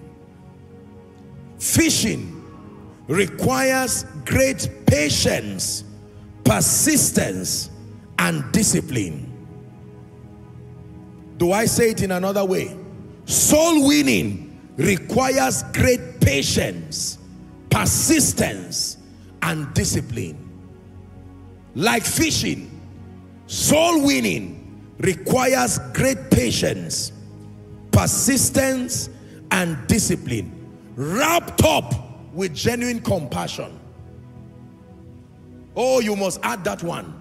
Soul winning is a game without compassion. Compassion is what makes soul winning authentic, not ministry. Compassion. Are we learning? Ephesians chapter 2, please, from verse 1 to 6. I have a very strong message here, and I believe this will help to support the strengthening of the body of Christ. Soul winning, like fishing, requires great patience, discipline, persistence, wrapped up with compassion. Can I tell you this? Sometimes the reason why we don't catch fish is that we get to the sea with such anger. The sea, we make it so boisterous, the fish run away. And by the time we throw the nets, there is nothing to catch. There is a skill to catching fish. Sometimes silence is the skill. You drop the nets there and you keep quiet and endure. Then the fish come and you catch them. Our impatience with the world of the unsaved is one of the reasons why they run away. Are we together now? I think that there is a growing hatred for the unbelieving world, and it ought not to be so. God never called us to hate on people simply because they are not spiritual. It's a dangerous orientation. You cannot hate somebody, verbalize and vocalize your hatred, then want the person to be saved. No. An unsaved person is not necessarily a failure. An unsaved person is just one whose eternal destiny is not yet in place. But as far as our world is concerned, an unsaved person can be a very successful person. Don't downplay their results. You cannot hate on a people and want them to be saved. No. Are we together? The level of anger and aggression that we communicate towards the unbelieving world, in my opinion, and respectfully so, I think is too harsh to bring that fish to our nets. Now, we're not called into the ministry of condoning just whatever, but there's something you need to know about an unsaved person. An unsaved person is under the influence of the prince of the power of the air. Give us Ephesians 2. Let me show you something. Ephesians 2, please, from verse 1. And you hath he quickened, who were dead in trespasses. Did you see that? Dead in what? Trespasses and sin. That is the state of an unsaved person. Verse 2. When in time past, Paul was reminding the church in Ephesus that once upon a time you were like this too. Ye walked according to the course of this world, according to the prince of the power of the air, the spirit that now currently walks in the children of disobedience. There is a spirit that makes the unsaved behave the way they behave. Are we together? They are not just doing it, they have their will, but that will has been hijacked and manipulated. When you look at an unsaved person from this lens, it will plant compassion, not hatred. Verse 3. Among whom we also had our conversation in time past. Watch this. Fulfilling the lust of our flesh and fulfilling the desires of the flesh and of the mind, and were by nature, naturally, children of wrath, even among others. Verse 4, hallelujah. But God, who is rich in what? Not rich in power. When it has to do with the business of the fishing man, mercy must precede power. When you have power without mercy, you will use it to trouble the sea, and you will drive. It takes power to trouble the sea, but it takes your mercy to be patient, knowing that the fish are under, in this case, the unbelieving world. They are under an influence that is greater than them. If they could help themselves, Jesus will not come to die. But God, who is rich in mercy, For his great love wherewith he loved us. Verse 5. Even when we were dead in sins, watch this, hath quickened us together with Christ. By grace ye are saved. Verse 6. The Bible says, and had raised us up together and made us to sit together in heavenly places. Let me tell you the truth. By the privilege of God's grace, I am a soul winner. I've been in this business of soul winning for many, many years. This is one area I can tell you by mercy that I understand. And some of the greatest harvests that have come came through compassion, not power. Compassion. There are people serving in this ministry today. If you saw us at the time they were saved, you will not believe that God could turn Saul to Paul. Are we together now? Venting out hatred, venting out anger and annoyance against an unbelieving world. Listen to me. Anytime you begin to communicate a sense of self-righteousness, you lose that ability to reach sinners. Everybody was a sinner. In iniquity did my mother conceive me. Let us not forget how God saved us. There are two things I want to tell you to help you, and I believe this extends to the body of Christ. If you have been guilty in an area of sin before, be careful how you speak about it now that you are saved. The fact that you were a victim, there were others who were free while you were a victim. Since mercy saved you, never forget that you could not help yourself. It was mercy that saved you. Extend the same. There is a way a once victim should not speak. Did you hear what I said? This is spiritual maturity. Once you have been a victim of any major aspect of sin or life, even if you repent, there is a way you cannot speak again. Mercy must be before you. Because if you could help yourself, while you were in that rut, there were those who were free, but they gave you a chance to discover. Give other people a chance too. Sometimes we forget how God helped us, and we stand in self-righteousness and begin to shout and say all kinds of things. I repeat this, and let Christ hear. If you were once in any rut or in any sin, and God helped you, even though you are helped now, I am saying it, there is a way you cannot preach again. The fact that you were once Saul, now that you have become Paul, you see, you are saved by grace, but that innocence has gone. There are certain things you cannot say again. You remain an advocate of compassion for the rest of your life. You are the one that we praise. You are the one we adore. You give the healing and grace that our hearts always hunger for. Oh, our hearts always hunger for. Hallelujah. Listen, you were a thief before you repented. Be mindful how you talk to thieves. You were immoral before you repented. Be mindful how you talk to immoral people. You were in anger before you repented. Be mindful. That you were a victim of it should plant a greater compassion. Because if you could not help yourself, you should be touched with the feelings of people's infirmity, even more than those who were innocent. An armed robber who has become saved should not preach to an armed robber as if he never was once. No. Is someone becoming matured now?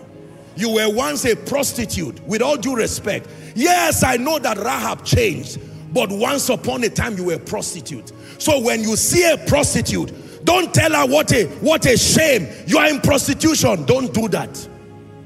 You were once there. It was the intercession of compassionate people that brought you to a point where the hand of God could reach you. Are we learning now? Yes. You were once an irresponsible father. Clearly irresponsible, but now God has helped you. The next time you see an irresponsible father, draw from your pain. I know what it feels. This is the reason why when Jesus became a man, you see, when he went up to heaven, he didn't stop intercession. I know what it means to be on earth and to be persecuted. I know what it means to be betrayed. So when he sits at the right hand of the Father, he does not point fingers as saying, you are supposed to preach as a preacher. Why are you tired? It's an embarrassment. He will remember when he fell on the way to Golgotha. We have not a high priest who has not been touched. This is the part of the ministry of the body we need to restore. There are many people who have been victims of yesterday, and this is not a call for condemnation, but that in your conversion, do not forget the abundance of mercy that helped you. Give others a chance. It's not only Saul that became Paul, there are others too. Even Demas, if he repents, he can find life.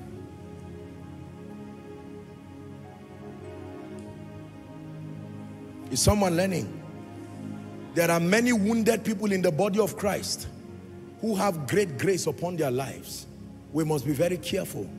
There are many younger people rising. They may make mistakes with their lives. Please do not misunderstand me. We are never given the mandate to endorse or condone sin. No. But I can tell you, with all due respect, you see, when it has to do with this issue of sin and righteousness, just leave it to God. You only talk about the one you know. With all due respect, you see in our world today, people who have been many years in ministry, some of them are sincerely coming out to say, look, I can't live a false life again. I've been living like this for 30 years. Say experience. Say experience. Say it again. 30 years in ministry is experience, but it does not immune you. It's only God that knows the true state of everybody. The day Jesus will come back, there will be surprises. Surprises.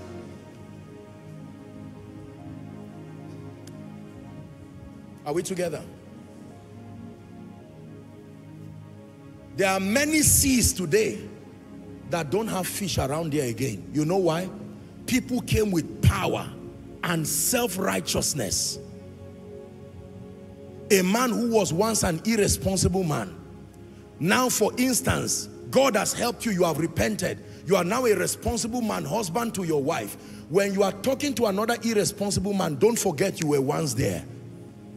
Don't trouble the sea so much that the fish will run away and you are wondering why the net is not catching anything. It's the reason why sinners don't come to church again, because it has become an aggressive place of hostility.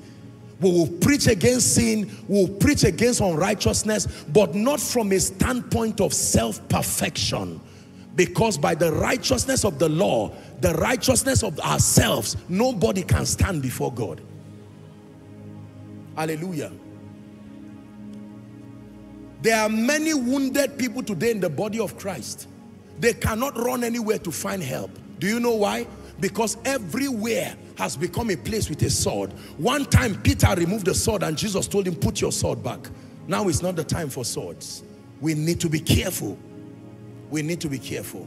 Again, I remind you, when it has to do with the business of working on yourself, whether you are Zebedee, you are John, or you are James, sit down and mend your nets.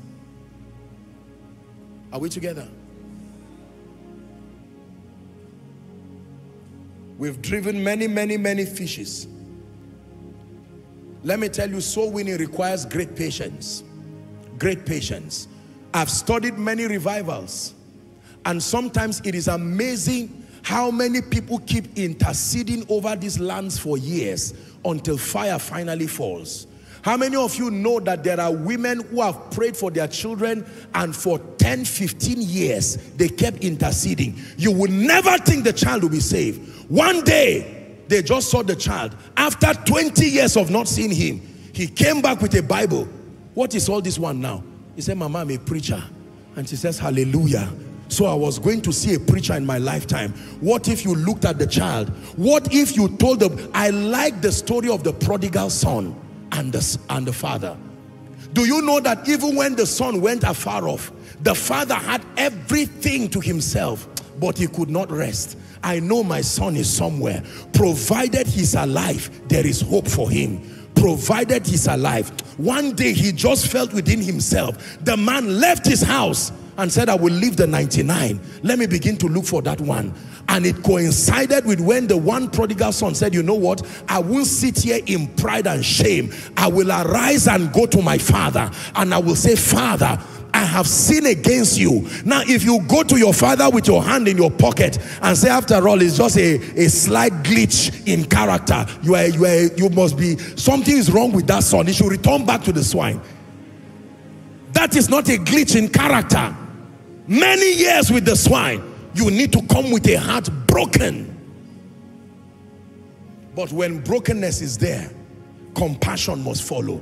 He held him and kissed him, the Bible says, restored his signet ring, came back home and said, put music together. But the elder son, who committed the same crime as the younger son, the only difference is that one did it in his heart, whereas the other one acted it out. Two of them were prodigal sons.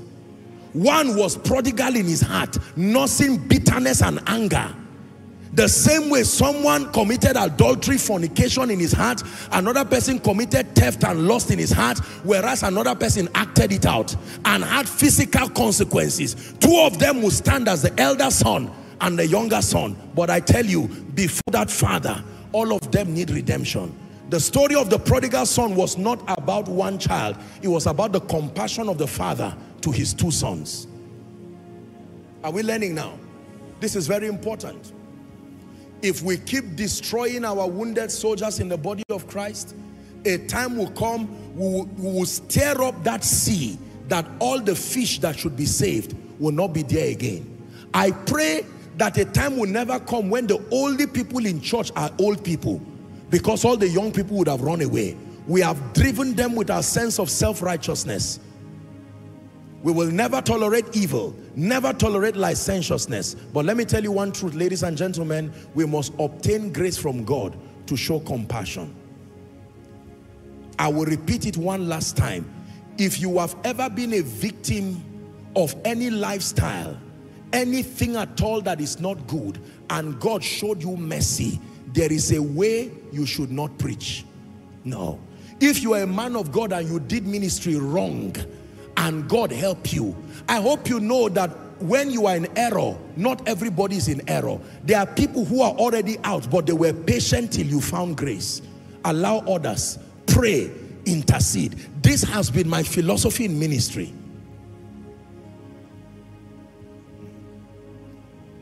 As you point hands at people, one day you will find out you are pointing a hand at your own child. And because you have refused to take that hand back, when you want to retract it, people say, leave that hand there. Because that hand has always been there. Huh? When you keep pointing hands and say, judge them, one day as you say, judge them, you find out the hand you are pointing is your wife. And you want to bring it down and say, no. The same rule applies to everybody. Hallelujah. I have met powerful people today. I have met preachers who have come to me with charms and said, Apostle, I love the Lord sincerely, but I was serving this and that, this one happened, but I'm genuinely called. Now, you don't help those people by saying, okay, that's fine. You are fine. You are not fine. There is still a net to be mended. However, it does not stop the fact that God called them. There are many young people, maybe campus people with all their energy, doing ministry wrongly, but it does not mean they are not called. They just need mentorship and guidance to let them know you can become, but not this way. Let us not lose both the harvest and the fishers simply because we are troubling the sea. The ministerial sea in Nigeria is too troubled. The ministerial sea in Africa is too troubled. The ministerial sea world over is too troubled. You don't catch fish by troubling the sea too much. There is a skill to effective witness. There are times when you need to be silent. You see the wisdom of the fathers now, that sometimes you see them silent. They are not silent because they are not seeing what is going on in the sea. They are silent because their nets they have put under. They are allowing the fish come. Then they fold the net and now they can sort out everything. Let me tell you the truth. If you want ministry, especially to the nations, you are going to have to come with a compassionate heart. There are things I believe as a man of God. There are things that this ministry believes and stands for. But in dealing with a global audience, you will have to create a lot of flexibility for several things. Not compromises, but several things. You will have to keep your reservations, but obtain the grace to stretch a bit to be able to accommodate a large collection of fish. Not everybody will dress the way you want. Not everybody will talk the way you want. Not everybody will behave at the moment you want, as the way you want. Not everybody will come to church or come for that crusade the way you want. Our advocacy is to stand for righteousness without compromise, but that in doing so, there is a skill to fishing where you throw your net before the fish arrives. So when they are coming in their variety, you keep quiet. Your silence is not weakness. You are allowing the silence of the sea to bring the fish, so that when you close the net, now they are within your reach and you can save even to the uttermost.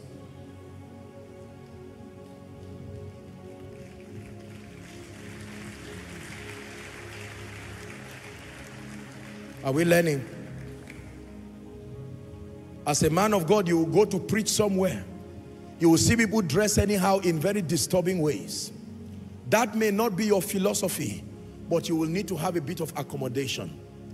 I preach in all kinds of places, and sometimes people do all kinds of things. Some of those practices will not happen in Koinonia by the grace of God, but you will need to have flexibility enough. That's why God invited you for the program, because he saw that something was wrong. And in your preaching, if in love, light will come, an adjustment. You see, nets, I repeat again, can be mended. In fact, nets can be changed. You can literally throw the old net, the old way of doing ministry, the old way of doing life, and then carry a new net. Sometimes the nets can be damaged beyond mending. You may need to throw it. And God, the real fisher of men, can give you a new net. Are we learning? Let me encourage, before we get to the final key. Soul winning requires great patience. Men and women of God, all who are the cutting edge of fishing men, let us learn this. Mercy and compassion must precede power. Mercy and compassion must precede power. Go ahead of power. There are times that mercy and compassion will tame power and say, power, now is not the time to act. Be silent and wait first. Let the fish come. When you are about lifting the net, that's when you need power. But before the fish arrives, you may need mercy and you may need compassion. Mercy and compassion is not indefinite tolerance of evil. No. It's not indefinite tolerance of carelessness and compromises. No. But I can tell you, study from the life of Jesus. I wish I had the time, would have gone to Luke 19. You would have seen what happened in the house of Zacchaeus. That's what happened in the house of Zacchaeus. The statement to seek and save the lost came as a result of the anger of the people. The Bible tells us that Jesus was on his way going, and Zacchaeus climbed a tree because he was a short man. And Jesus saw him and said, Zacchaeus, you climbed the tree just to see me. You know what that means? That even though the man was a corrupt tax collector, when he was alone in his house, something in him told him this is not the way.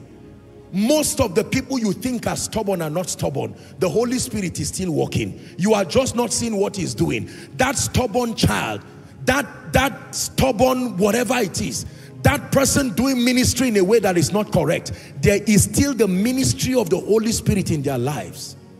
Zacchaeus climbed the tree to see Jesus, and Jesus said, because you have shown interest in me, come down. I change where I'm going. I'm going to your house. And when men saw that he went to his house, give us verse 6 since you've tempted me there. The Bible says he made haste. He came down and received him joyfully. Meaning, while you were saying corrupt Zacchaeus, God punish you as short as you are. He was in the room saying, God, I don't like being a thief, but I cannot help myself. The prince of the power of the air. And God was looking at his compassion. The day he saw Jesus, he received him with haste. 7. And when they saw it, they murmured. Is that in your Bible? Saying that he was gone to be a guest with a man that is a sinner. Verse 8. And Zacchaeus stood and said, watch this, by himself, Lord, the half of my goods I give to the poor. And if I have taken anything from any man by false accusation, I restore. Now, while all of that was happening in Zacchaeus' house, you were not seeing it. And so you would conclude outside, what is Jesus still doing? 2 hours in the house of Zacchaeus, whereas salvation had come, not just for him, but for everyone he had defrauded. Could it be that the woman you have been talking about, while you were talking about her, she's been fasting and praying, saying, Lord, I know that I don't deserve to be used. It's true that I went to a herbalist as a mother to have a child, but it was ignorance. And while they are praying, you are there saying Jesus will not come. Don't be surprised when you see Jesus in the house of many Zacchaeus. Many. You will decorate your house with falsehood and self-righteousness, and Jesus will pass your house and go to a short person somewhere. A short man means someone that does not meet the standard. And Jesus said, let me come to your house. Let's finish that scripture. I hope someone is learning tonight. Look at the man. Meaning that it was already on his heart. He said, half of my goods I'm going to give the poor.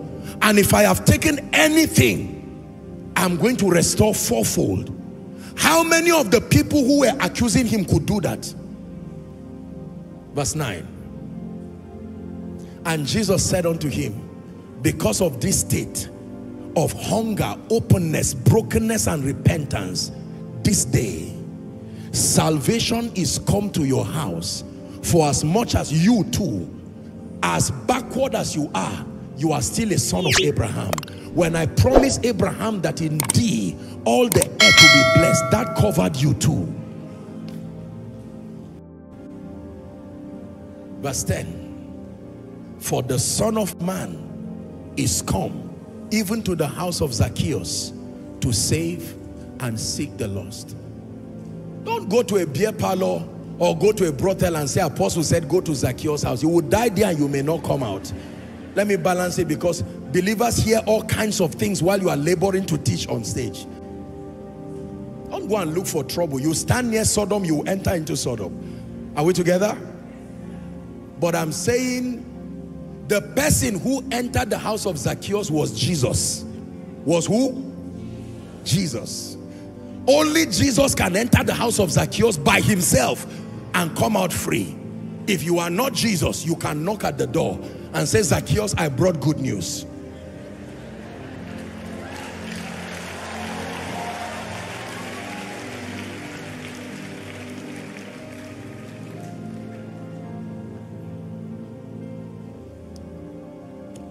Seven. Fishers of men. The seventh, and for this our discussion, final lesson that every fisherman needs to become professional, and every fisher of men, every soul winner needs. Are you ready? You must be mindful of your safety as a fisherman while you fish. There are safety practices that must be taught every fisherman if he must survive the business of fishing to return back home safe, even with fish. There is nobody who goes to the sea. I remember years ago, while I was going to preach at Bonny Camp, and we arrived Port Harcourt and needed to go by sea. And so the army came and they dressed me, the life vest, and wore all those things, and I looked at myself, flattered and proud of myself, first for being a preacher, but then at least for being a sea person for the next minutes that would take us there. And I learned all kinds of things from that journey. You could see me with my vest looking happy. And that thing was a bit heavy and I was wondering, did I have to wear this? But that was what was required for my safety. Should anything go wrong. I remember one time we were returning and then one of the boats, something happened and it was there, not moving, just under the waves. I said, no, Lord, I have served you all my life. Come on. Where is the God that calmed the sea? Are we together? How many careless fishermen have died not because of demonic attacks? They were not taught that the business of fishing is a risk. Did you hear what I said? The business of fishing, whether a fisher of fish or a fisher of men, once you are a fisher, it's a risky business. And there are life vests. There are safety mechanisms that you must put in place. For instance, if you are a fisherman, you must know how to manage the cold that will be at sea. Sometimes what can kill you is the sheer cold that is at sea. Sometimes when I travel to regions of the world and it's so cold and you find the people there, they're already used to it. And I'm thinking, do these people want to die? I'm wondering what to do with myself. With all that anointing, the cold did not spare me. There are times you can die of cold. So if it is the sea you are going to be for a long time, when God gives you a jacket, don't throw it away because it is heavy. Carry it. When you are leaving your house, you will not need that jacket. But once the night comes at sea, while you are patiently waiting for the fish to come, sometimes you are doing nothing and that cold will blow left, right and center. You will need that jacket. And then when you now begin to sail and you don't have your life vest, sometimes you will need your, what they call that thing? That paddle to be able to row your boat. If you throw it away and you say the rivers respect me. No, there are skills to remaining.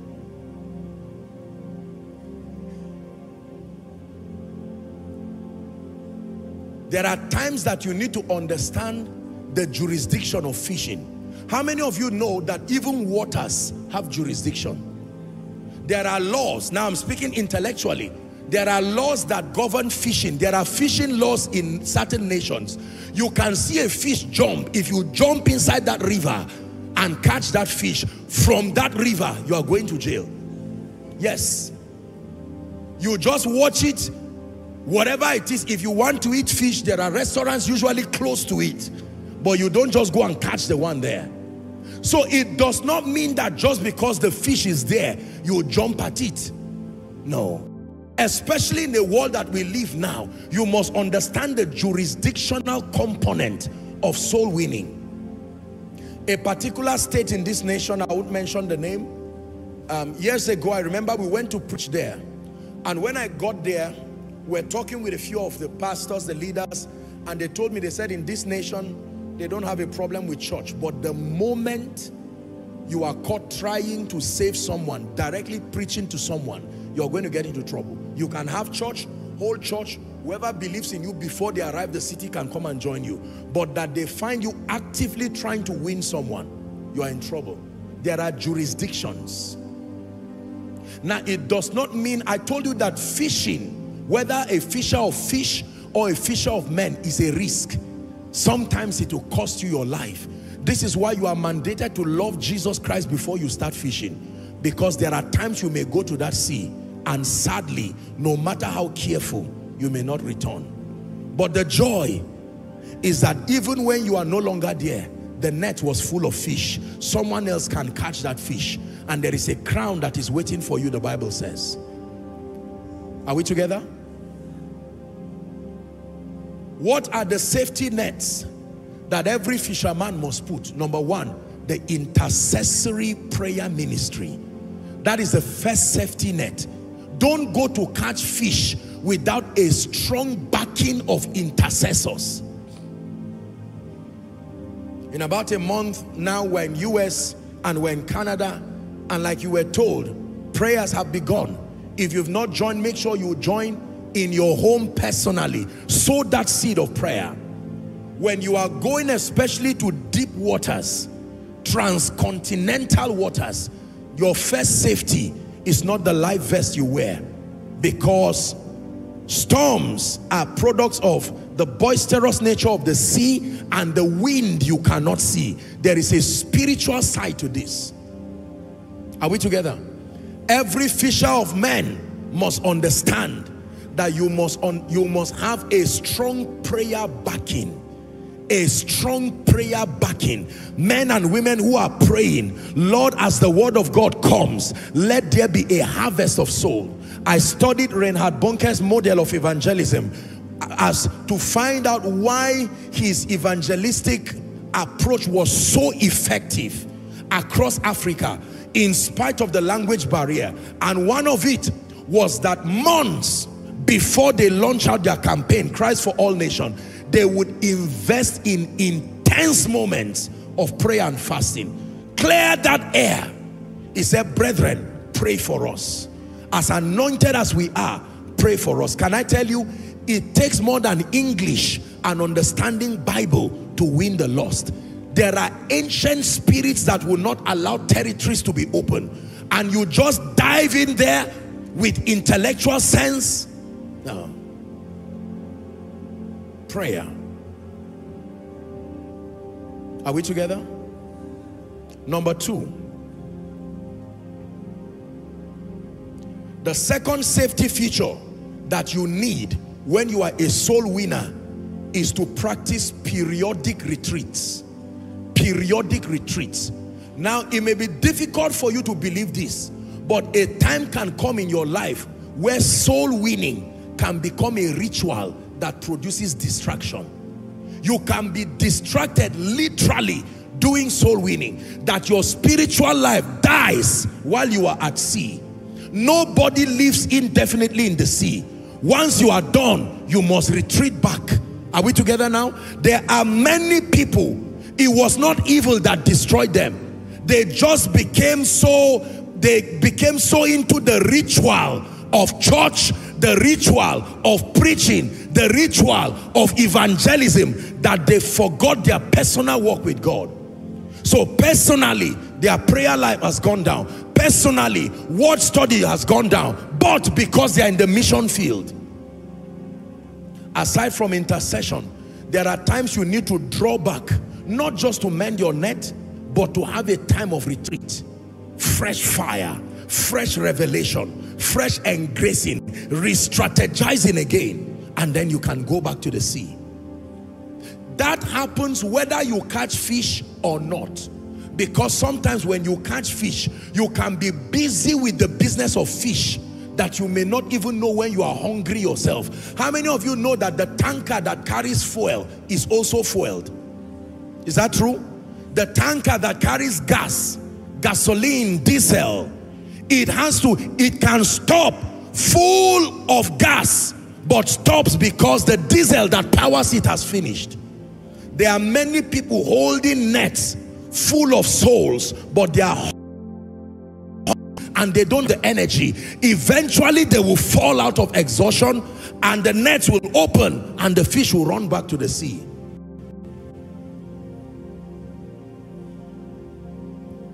It says even the young men will be weary.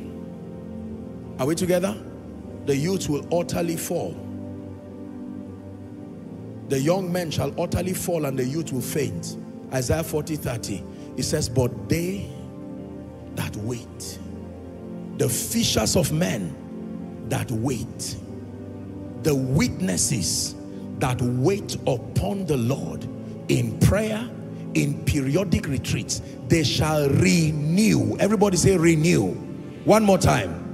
The word re means again, like before, as before, restored to the original and even better state. Renew their strength, because that's the first thing that has failed, their strength. They shall mount up with wings as eagles. They shall run and not be weary. They shall walk and not faint. Every soul winner needs to retreat. You don't retreat just because you are failing or winning. It's a principle of survival. I believe in mission work, but there are many missionaries right now who need to take a break and leave the mission field for 1 or 2 months. There will never be an end to the souls that need to be saved. They need to return for 1 or 2 months, connect back to their families, find strength. Because how many of you know that work in the mission field can be psychologically exhausting, not just spiritually exhausting, psychologically exhausting.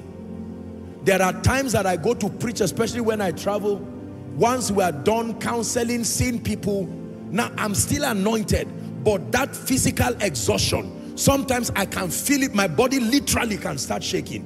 Where you are debating whether to eat or to sleep, you are choosing which one is more profitable at that time. And while you are thinking, your body chooses for you, because it doesn't have time to waste. You find out that you've slept is when you wake up, and by the time you wake up, the morning session is already getting. You have to pray and prepare. Let me tell you the truth. This business of fishing, especially when the people you are catching are men, it can exhaust you. And Jesus wept. Jesus cried before Lazarus's tomb. He was emotionally moved. Jesus wept at Golgotha to the point that his sweat, believe, mixed with tears, became like blood. Let me tell you the truth. There are times when you have to be very sincere and admit to yourself. Let me have your attention, please. Some of you right now are serving God, but what you need is just some time to go and sit down. Let someone else preach to you. You have been the one shouting at everybody, but you need to be fed yourself. You need to just sit down and let someone comfort you. You see that now? That's why I was blessed so much last week when I just sat down and allowed my wonderful School of Ministry students, they were doing all their thing and doing all their preaching, and I just sat quietly. How good it is to just sit down and watch them do what they're doing. There are many reasons why people die in the mission field. Some die because of ignorance. Some die because of demonic attack. Some die because they were not trained well.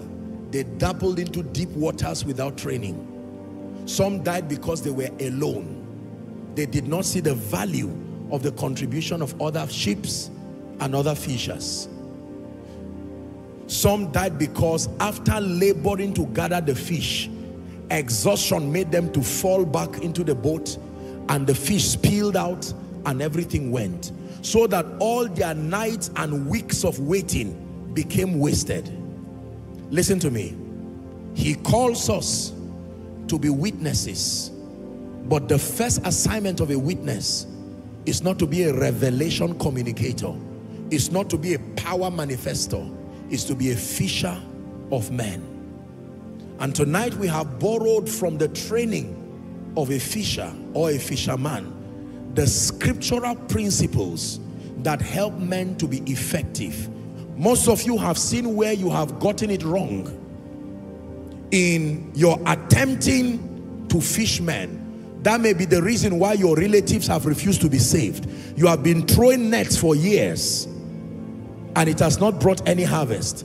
God is teaching you right now, so that the next net you catch, among the many fish that will come, you will see your father in that net, your mother in that net, your siblings in that net, even the ones who are afar off, maybe some of your classmates. You have so trained your net that when you threw that net, it could go back into your 10 years before now and draw people. And when you look at it, you have to call other people. Finally, my father is saved. Finally, my mother is saved. Finally, this idol worshiper in our family. The net can reach anyone if you are trained to know how to throw it. Let me recap one last time and then we'll pray. The principles that help people to be effective fishers of men. Number one, you need to understand the sea where the fishes are found. The sea here, all winner, is the entire earth.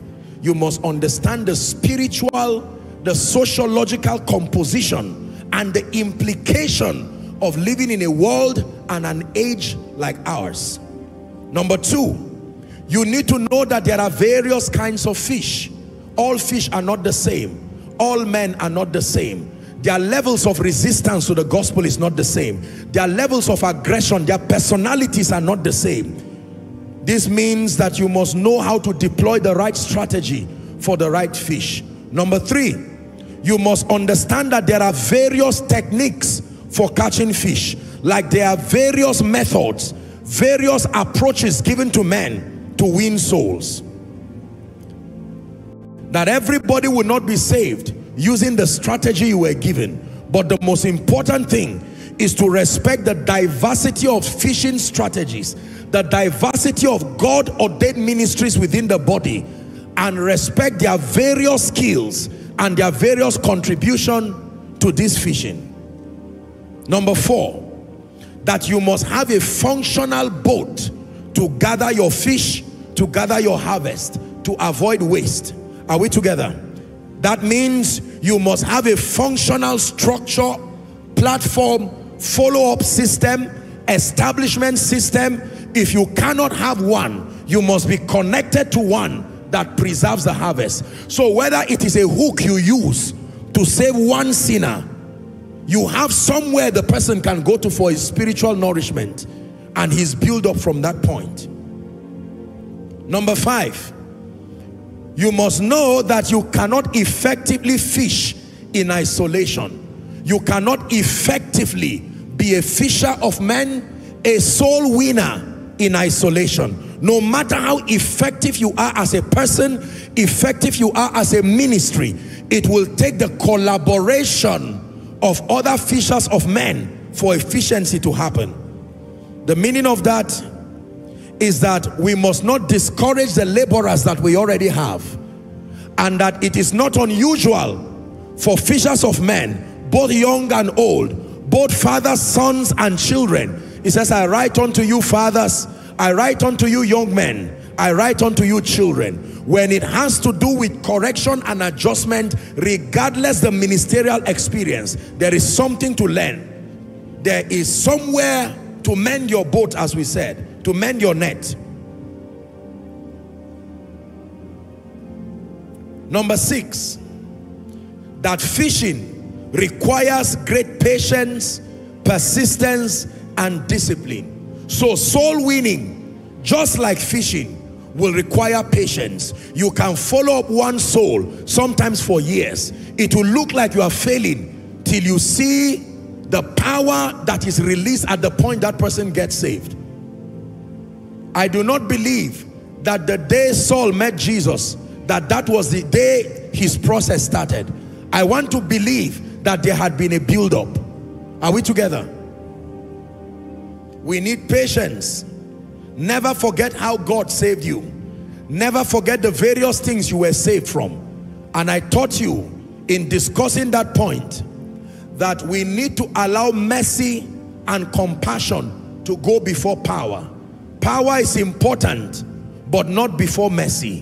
When mercy goes before power, when compassion goes before power, it tames power, so that power is used in a way that benefits but does not destroy, so that we do not make the sea excessively boisterous and then to drive every other fish. 7, that in fishing, like soul winning, your safety is also God's concern, and that you must know that there are safety systems that you must put, because God wants you as a fisher of men to last. God does not want you to do ministry for 10 years and go down, 2 years and go down, 5 years and go down, and people will say, this man was once a powerful man, this woman was once a great woman, this church, this ministry was once powerful. That language, Ichabod, should not be heard in your destiny. And that whilst you fish, it is a risk. There are spirit transactions that happen at sea. There are sociological transactions that happen at sea. There are emotional transactions that happen at sea. And you must garrison yourself with the right safety systems. Number one is that you need the prayer and intercessory ministry backing you. Number two, you must know how to practice retreats. There are many more. I just gave you two. In fact, if you wish me to add one more, I can tell you. Number three, you must know how to learn from those who have been fishing for a long time. The power of mentorship. You must submit yourself to other skilled fishermen with proof. Because sometimes it may be that your fishing is ineffective and you may not have died yet, but you almost died at sea. The next time you go, you may die there.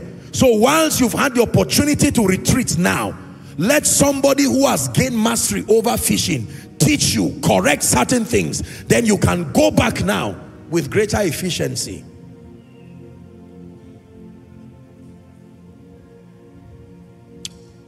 Let me conclude by saying this. Your love for Jesus, alongside your desire to please him, must be greater than your desire for ministry, fame, power, money, and even evangelism. Let me take it again. That your love for Jesus Christ, the greatest addition to all of these 7 points that I would give you, or one final addition, to become an effective fisher of men. Haven't taught you everything around the sea. Fishing men is beyond going to the sea. Your love for Jesus, alongside your desire to please him, must be greater than your desire for ministry, must be greater than your desire for fame, must be greater than your desire for power, must be greater than your desire for money, must even be greater than your desire for evangelism. Evangelism can become an idol. The quest for money can become an idol. The quest for doing ministry can become an idol. Just because you are standing on the pulpit and holding a mic does not mean you love Jesus. I cannot end this very important discussion without challenging you that when all is said and done, beyond fishing, no matter how effective, your love for Jesus is what is most important. Jesus himself said, in that day, some will say we healed in your name. Good fishing. In that day, some will say we casted out devils in your name. But he will say, depart from me, ye workers of iniquity. The problem is not the fishing. The problem is the fisherman, the fisher of men. Hallelujah.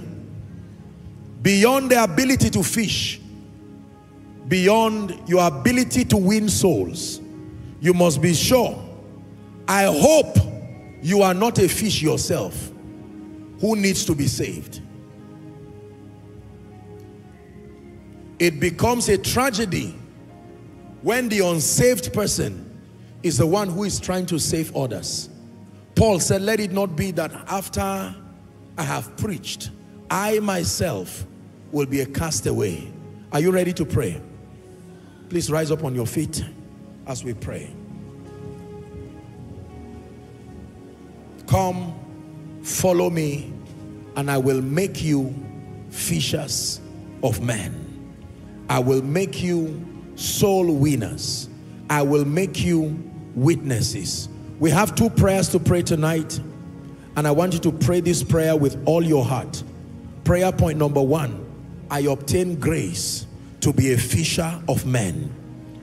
Go ahead and pray. I obtain grace to be a fisher of men. Someone is praying that I will not just watch the lost. I will not roam around the sea and not catch men for Jesus. That every time I see an unsaved person, that burden is not just left to missionaries and mission agencies. You are not a believer with maturity and stature if the passion for souls is not in your heart. This is not until, it's not only when you are an apostle or a prophet or an evangelist or a teacher mounting the pulpit.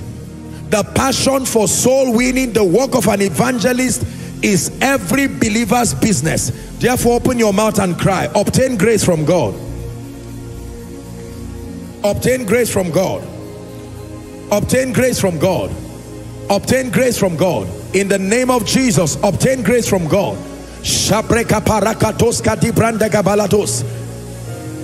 Great harvest through my life. Great harvest through my life. Great harvest through my life. I bring you great harvest through my life. I bring you great harvest through my life. I bring you great harvest through my life.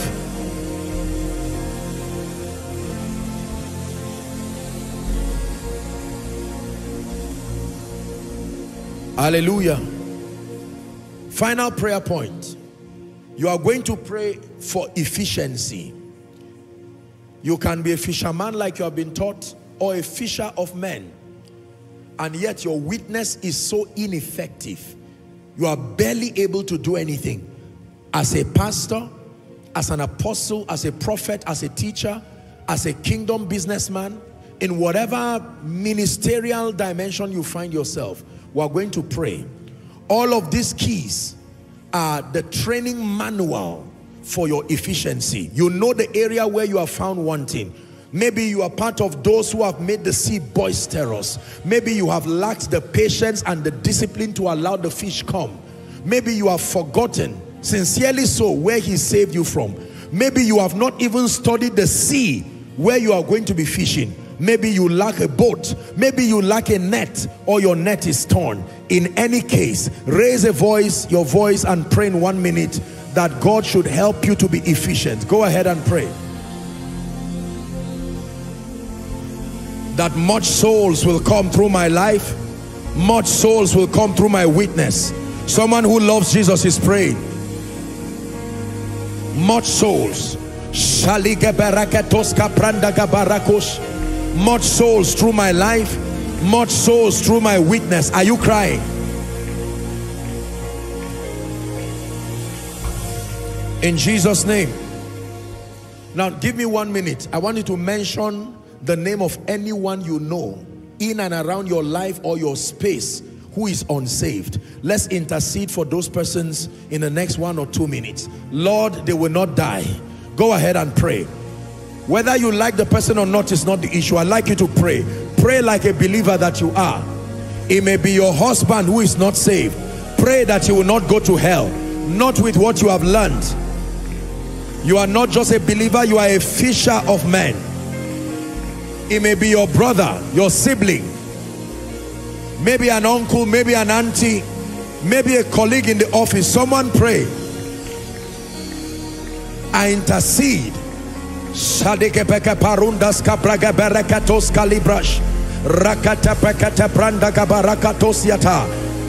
to the uttermost, oh God. Saved to the uttermost, oh God. Saved to the uttermost, oh God. Let every unsaved person in our lives come to the saving knowledge of Jesus. Let backsliders return home. Let those who have deviated from the path of righteousness, the path of salvation, that they will come home. They will come home. They will come home in the name of Jesus. In Jesus' name we pray. Hallelujah. Every koinonia service is like a fisherman throwing a net.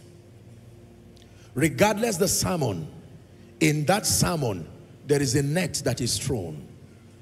And the Bible says that the net catches multitude of fish. In this place right now, there are many kinds of people. There are believers, serious Christians, unserious Christians, unsaved people, those like Zacchaeus who are already close to the kingdom. I want to make a call right now. You cannot hear a sermon like this and sear your conscience and say it does not matter and walk away. I know that someone who was sent by God, on hearing me teach, even though I was talking about the fisher of men, you were thinking of that fish, because like that fish, you are that soul that needs to find Jesus tonight. Two calls in one. You are in this place and you are saying, Apostle, I have to be honest with myself and my destiny. I have never truly made Jesus Lord of my life. I've been around church, I consider myself to be a good person, but I cannot say for sure that I've made Jesus Lord of my life.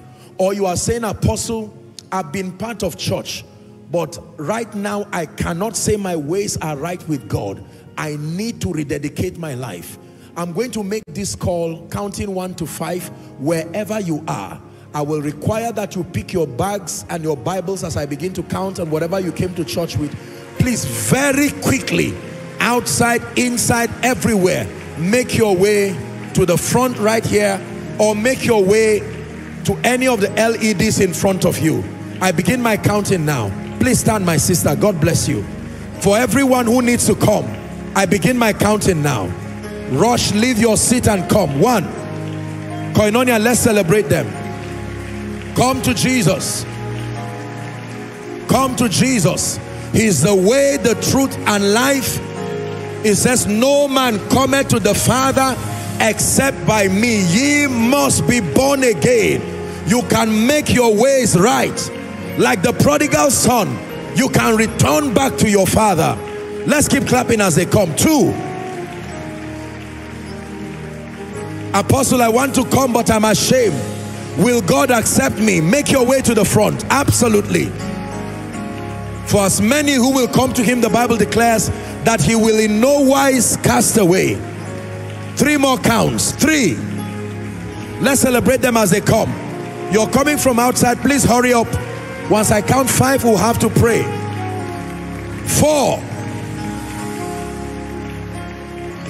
I'm not sure if I'm saved. I'm a good person, but I'm not sure if I'm saved. Go ahead and join them. You can have the assurance of salvation. Today is that day of salvation for you. I see people coming from the aisles. Let's celebrate them as they come. I see men and women coming from the aisles. God bless you. Bless you for your courage to make it right with Jesus.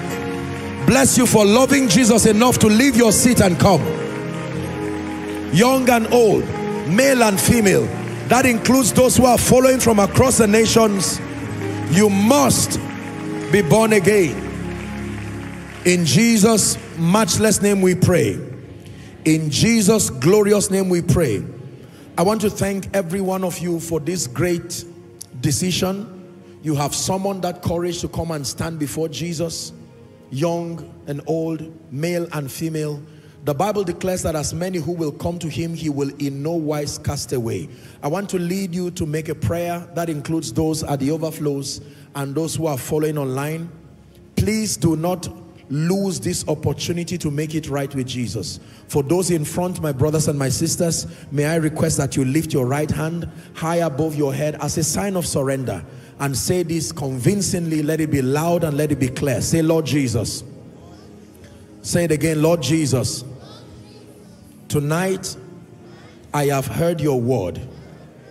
I love you with all my heart.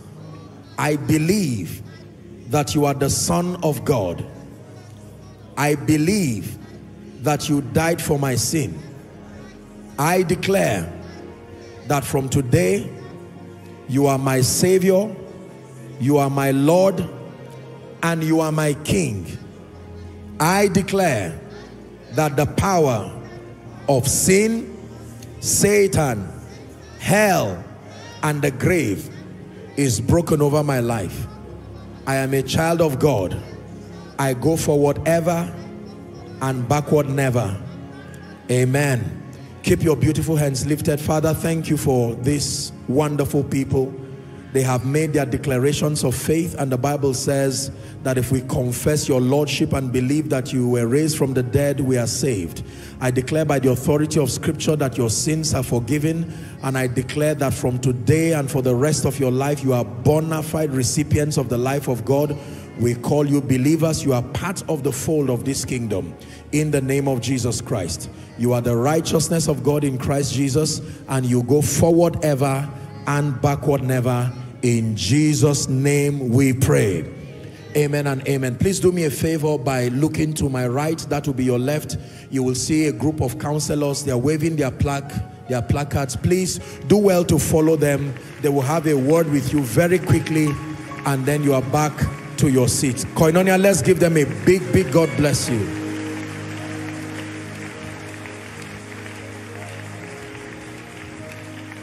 Hallelujah. What is your assignment for this week? Number one, listen to this message again. Number two, become a fisher of men. Let me repeat it again. Number one, listen to this teaching. Number two, become a fisher of men. That means between now and Sunday, it's impossible to say you did not find anybody to save. It's a lie. And if that is what is in your heart, in Jesus' name, may God bring sinners your way that you will save. In Jesus' mighty name, I've prayed it already. God has answered it. You can't say from Monday till Koinonia Sunday, you did not collide with someone who needs Jesus or needs to rededicate his life. You need to be active. It's important that you are active as far as this soul-winning business is concerned. And the Lord will bless you and honor you in the name of Jesus. The Bible says, they that be wise, they shall shine like the stars, and they, the firmament, they that turn many to righteousness, they will be as the stars, even forevermore. That should be Daniel 12:3 or so. It's a blessing that follows soul winners. Hallelujah. Can I speak the blessing over your life? In the name of Jesus Christ, I call you fishers of men. I call you fishers of men. Massive soul winners. You are bringing many to the kingdom. You are restoring the fallen and bringing them to Jesus. In the mighty name of Jesus Christ, I decree and declare that whilst you are at the business of winning souls, may God sort everything that needs to be sorted in your life. For many of you, at the point of soul winning, you will find your destiny helpers. At the point of soul winning, you will find those God has ordained to lift you. At the point of soul winning, you will find your spouse. At the point of soul winning, you will find a good job. At the point of soul winning, you will stumble into prepared blessings. In the name of Jesus Christ, let honor not depart from your house. Let favor not depart from your house. Let goodness and mercy follow you. In the mighty name of Jesus Christ, I call you the blessed of the Lord. I call you the lifted of the Lord. I call you the anointed of the Lord. In the mighty name of Jesus, the sounds of joy and rejoicing will never depart from your tent. It will be good news all through this week. In Jesus' mighty name we pray. Together, let's share the grace in fellowship. The grace of our Lord Jesus Christ, the love of God, the sweet fellowship of the Holy Spirit, rest and abide with us now and forever. Amen. Surely, God's goodness and mercies follow us all the days of our lives as we dwell in the house of the Lord forever and ever and ever. Amen. God bless you. See you on Sunday.